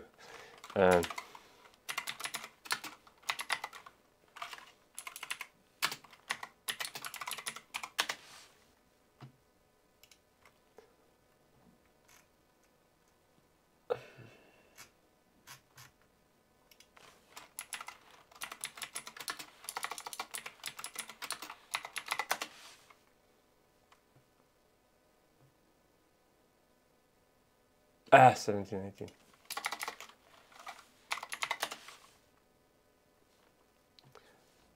So this is the car I'd like to do. Probably this, that one, or this one. This looks nice. So the problem with this one is the price. This is the price for a 3D model, right?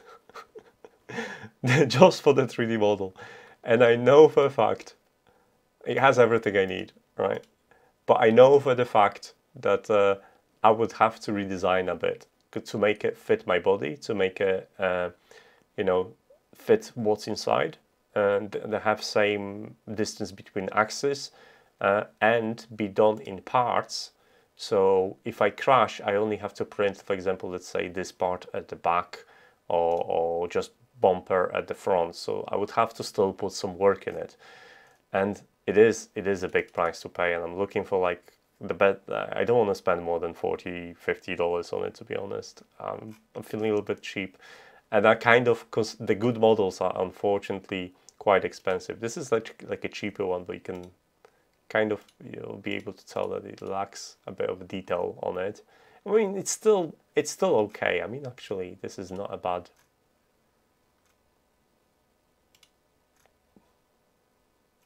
I could see what we have. FBX object. I think I should be able to export FBX and modify it in Blender, and maybe add more subdivisions so it doesn't feel so jagged on these. As you can see, it lacks a bit of definition in here, and that's not going to look as nice. So it's a good start, but if you want something pretty, it's quite expensive, and it hurts because it's expensive. But I'm actually considering to up my CAD game and maybe do it in CAD, and since this is a skill I always wanted to hone a little bit better. But it gives me a drive to do something. I don't have to do it for tomorrow, there is no rush, but you know, in my spare time I can open CAD and do something for an hour or two, or do it in Blender and design it with specification for this chassis. And then I have access to vacuum former, so I can have a clear glass for reflectors and all lights, and for the windows. I can use a dimmed one on the sides and the clear one on front, and then have a camera inside here, and then 3D print the cockpit, put some controls in it, and yeah, it has a, like I said, it has a really nice size. So it gives you a lot of play to. You don't have to be compact. You can put a 5-gram servo in it to control the camera. It's going to be enough space without you know, compromising the model. And that's one of the reasons I'm super excited about it, because like I said, you can get a robotics kit, you can get a robot that follows a line, but you can do this with this, and you can have so much more fun with this, because it's a RC car. It's much faster, it's quicker, it's more agile, and it's just one of the things, right? It's so much nicer to play with the stuff like that. And while you're working on a design, you can still use it in RC mode. And when you just want to try if your program is working, you just connect the board and make a nice connector or something, and you know, have fun. So that is basically the idea behind what I'm trying to do with these cars. Like I said, and throughout the winter, I'll be practicing my skills with flying a drone. So hopefully, do you want to, for everyone to just joining me, I was using this controller. Let's go back. I was using this controller to fly a sim. You can laugh at me again if you want. This is it's on sale right now. It's a DLR sim, so Drone Racing League Simulator. It's one of the more respected ones. And yeah, if you want to laugh at me, then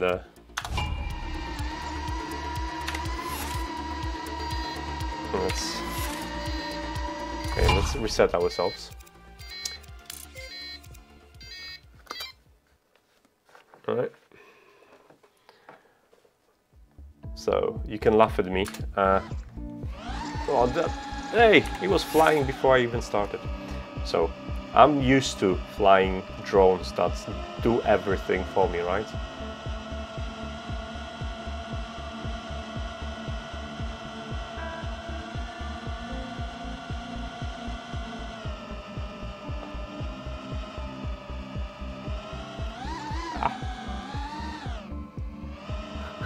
No, I'm in a panic mode. Too much throttle. I don't want to go up, I want to go down. Ah! See, it is hard, and this is what you get with those drones. It's absolutely no support. Can I go under the wing?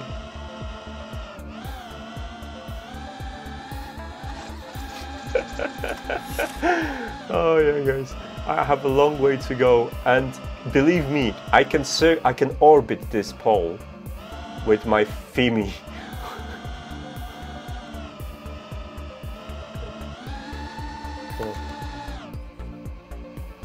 Oh, let's try this. So what I need to do, I need to bank.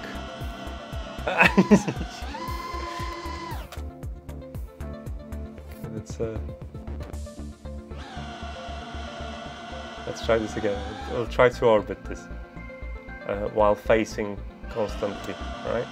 That's the plan. So let's level, pull back a little bit, slow down, pull back.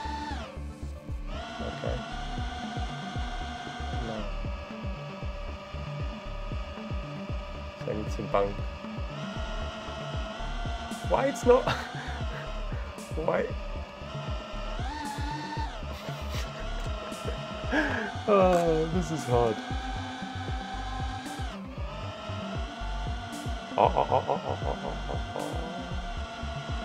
Go on. Get all the way around. I'm so bad at this, guys. I'm so bad at this. Too much throttle. Ah! I thought they're gonna fit underneath it. No. Okay, another.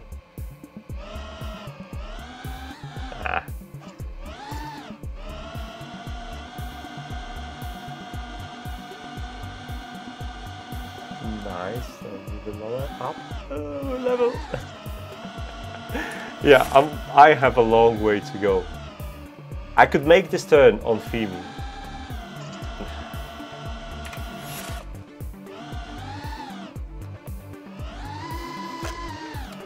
Panic mode. Yeah, this is what I mean. If you want to have an FPV drone, you will have this for a long time. You might have a better coordination than me, but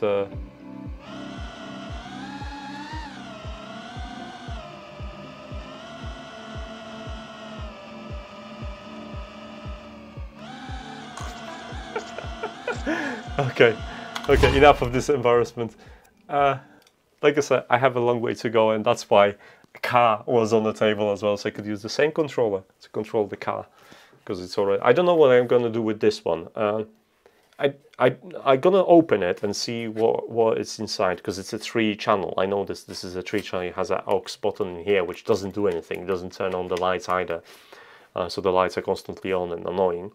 But it's a decent controller as well. So it has a trim to level your steering left and right, and it has a speed trim which is very useful for slippery surfaces, so you don't skid constantly, and your basic controllers. It's actually quite comfortable to drive this way. I find this controlling mode to be pretty decent for the car. I found it so much harder to control with this controller, mostly because I don't have it nailed it yet, but yeah, I'll practice more. So yeah, that is the goal, guys. That is the goal. So expect soon to have a... I know what I'm gonna do. I'm gonna add a sensor under the grille that's gonna read the distance in front, right? And then if I'm about to crash something is like, let's say, less than 1.5 meters from the front, you'll automatically override and apply the brakes until it stops. So I'll never crash at front. You could do, this is the thing, you could do this because you can override this. Using Arduino, you can pass all the controls through Arduino first before they hit the servo and ESC. And that way, when something else happens, you can override those signals. You can say, no, I'm not listening to controller, I'm listening to sensor in front. And yeah, or you can fit, you remember my article about AI camera. So like, this camera can be powered by USB, right?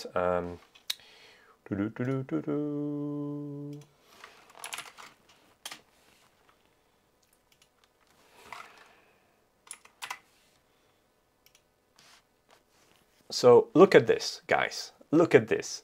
This camera has AI, and I took it driving. Oh, where is... So I mounted it in a car, and I took it driving, right? So it wasn't, you know, it wasn't great, but you could follow a car in front of you. So you can recognize the car in front of you and get coordinates. You see coordinates in here of the car in front of me. I get those coordinates and basically trace and follow the car automatically based on the camera input. And you could totally do this because the camera would be fixed, right, on the position.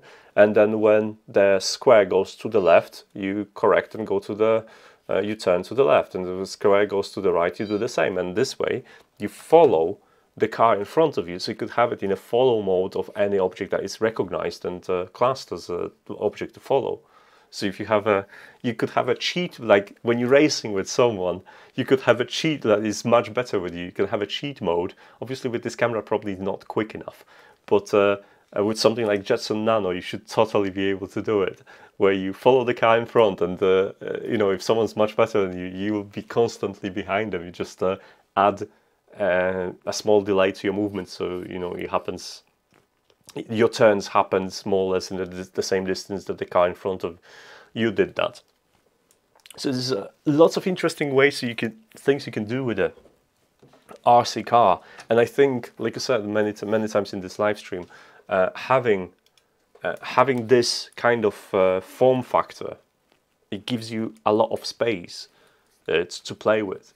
So if like that give you a sense of scale, where I have my ultrasonic sensors, PR sensors, where is my ultrasound module? I have a separate stuff for it. DC probe and various switches. I can never find stuff in here. Heat sinks, relays, sound modules, stamps, smoke, jumpers, connectors, separators, sonar. Yeah. So if you wanted to put a sonar on it, basically this is how big it is, and you could totally use it to slow the car down. It's cool as that, right? You could Drift 2 had a zombie mode, when you could totally do the zombie mode where you if you get close to a car, you wouldn't use this, you would use probably infrared or something to detect a diode on the back of the car. So if you get close to it in a specific angle, you could play a catch with another car. So when you bump it, and you know, you automatically can have a scoring system to keep a score. So many things that you can do with RC cars nowadays because of the availability of the sensors and you know, being able to add stuff. It's fun. Like I said, it's no longer a toy, it's a project, and I'm super excited to play with it. My first upgrade has been done. I'll write about it a little bit more soon, and I'll share what other things that you can do with it. So hope you're gonna find it quite exciting. But yeah, don't worry, the home automation stuff isn't going away. I'm just waiting for these to arrive. Right, it's 10:30. I think I'll eat something because I only had a quick lunch and I'm a little bit hungry. I finished the work and I cleaned up my room a little bit. I even 3D printed cones so I could do like tests on the ground. See, that looks like a VLC icon. That was my first like, oh, this is VLC icon, this is not a cone. But yeah, I have some cones I can make a slalom and stuff like that, and do the moose test. This is the most important test, to do the moose test, so you won't fail like Toyota Hilux or Mercedes A180. Was it Mercedes A180 that failed the moose test in the 90s, if I remember correctly? And one of the Fords, I think, but it's been too long, so I don't remember. So moose test, if you don't know what moose test is you basically, you drive the car at selected speed and you try to avoid obstacles. So you can't use brakes, all you can do is just go to one side and then correct it and return it to the lane without losing control of the vehicle. And some cars flip to the side. So yeah, that's a moose test. Nowadays cars don't have that much problem. This one wouldn't have this problem because I did some sharp turns with it on the tarmac, and honestly it was just very, very responsive. I have like I think I have a video. It's not the greatest video, but let's see. I have a bit of a video of this on my phone, which is going to be in my cloud. Let's have a look. So I'll show you this. It's not, like I said, it's not the greatest video because I was driving and I was... this is how quickly it goes. And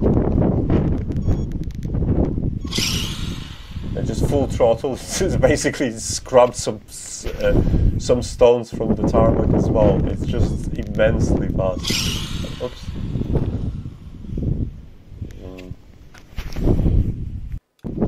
One more time this time.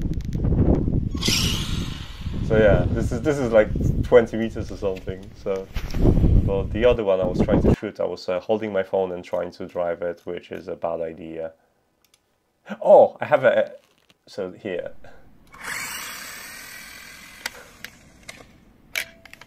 So like I said, I'm driving with one hand, which is difficult because it's hard to steer and...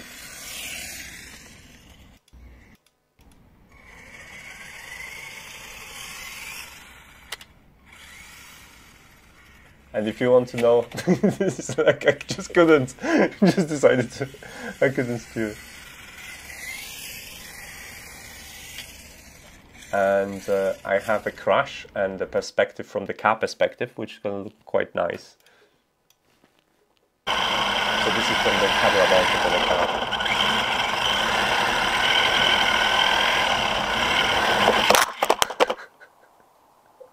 Didn't end well. But yeah, it goes.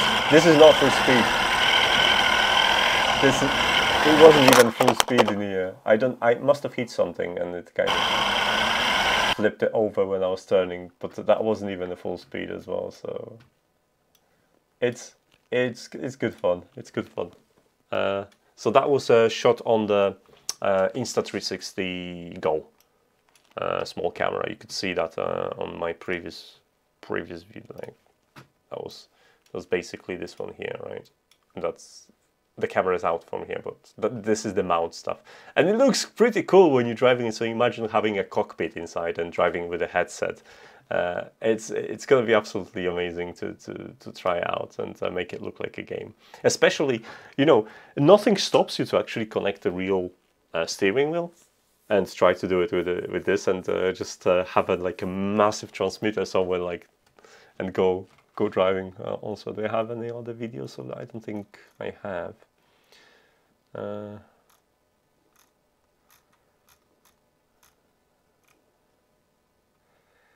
No. There is OpenRC project. People design and print. You see, guys. I knew you are a fountain of knowledge. Let's have a look.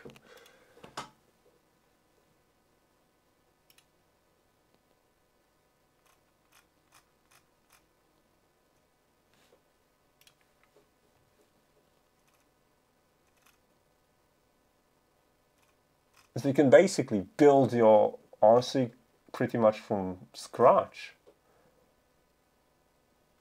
So you have F1 cars.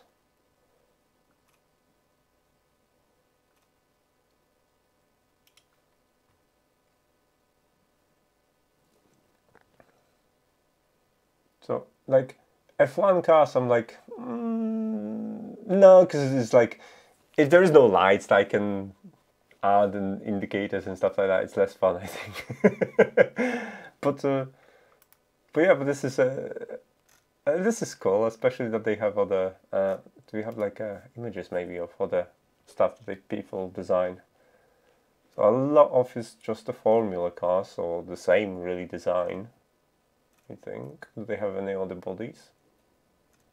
Tractors. Tractors. Oh, this one's something different. It's a monstrosity, this. Yeah.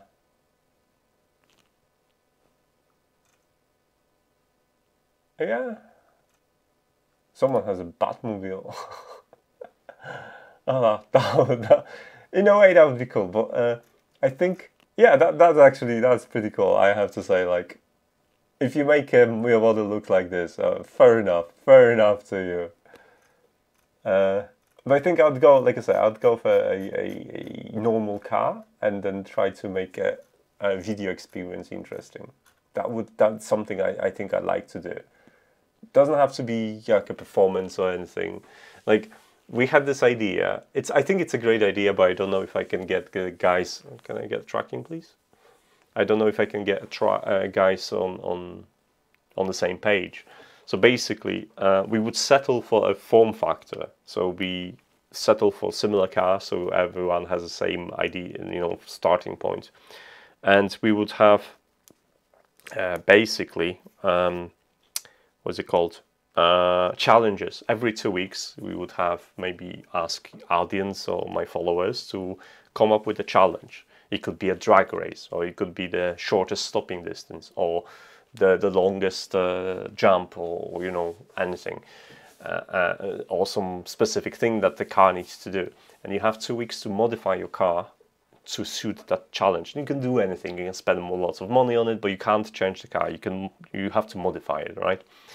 And then you basically make that test. You take the challenge and see which car performed the best, and then the winning car needs to disclose how much they spent to win this challenge, and what upgrades they did, and what were the difficulties. I think that would be really nice to have that sort of league when people could join with a similar spec car and try to every like 2 to 3 weeks meet the challenge and document it and reveal what they done to meet this challenge. I think that would be quite interesting to have a league like this.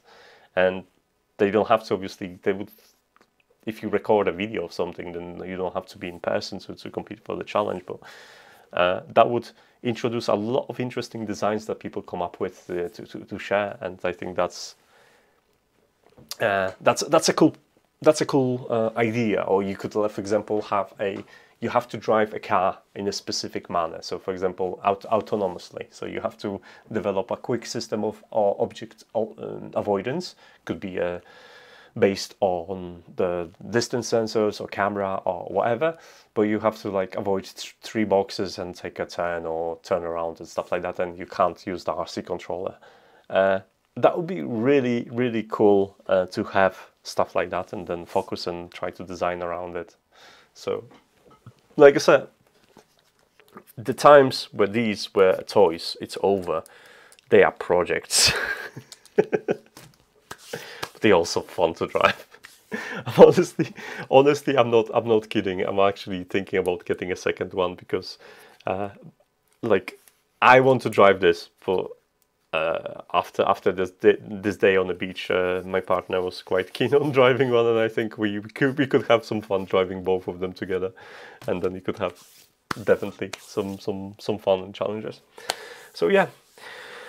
Right, I'm gonna wrap up because I've not planned this to be so long, to be honest. But yeah, I'll wrap up and I'll be working on a couple of other things that I've planned for today. I still have a coffee, which is nice.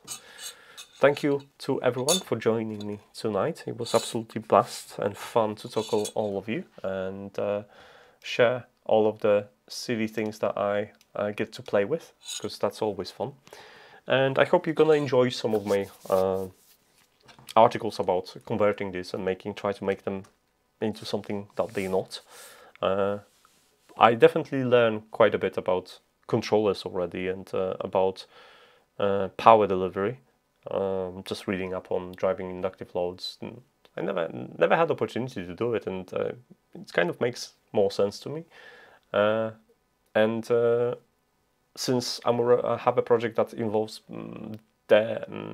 designing my own battery for the project, then this is a great opportunity to also read about different battery configurations and how you design for it, how to prevent the battery from discharging too much, etc., etc., etc.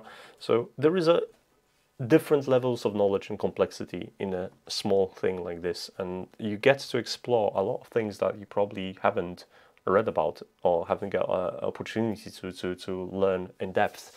And as with everything, there is always a degree of complexity. It might look like something simple on the outside, but once you start reading, there is a rabbit hole after rabbit hole after rabbit hole, and you suddenly find yourself knowing that, gee, if you look at something carefully enough, it is very complicated.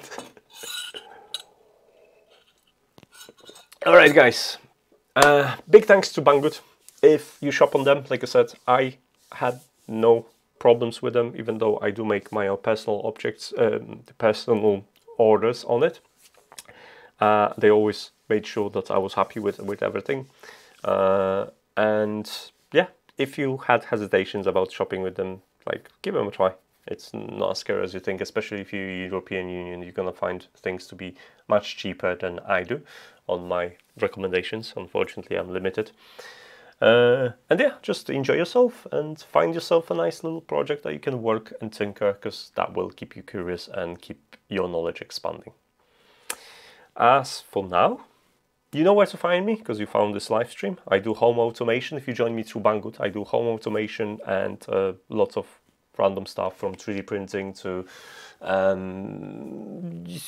apparently flying drones and taking some footage and designing VLC cones. What is that? VLC cones in multiple iterations.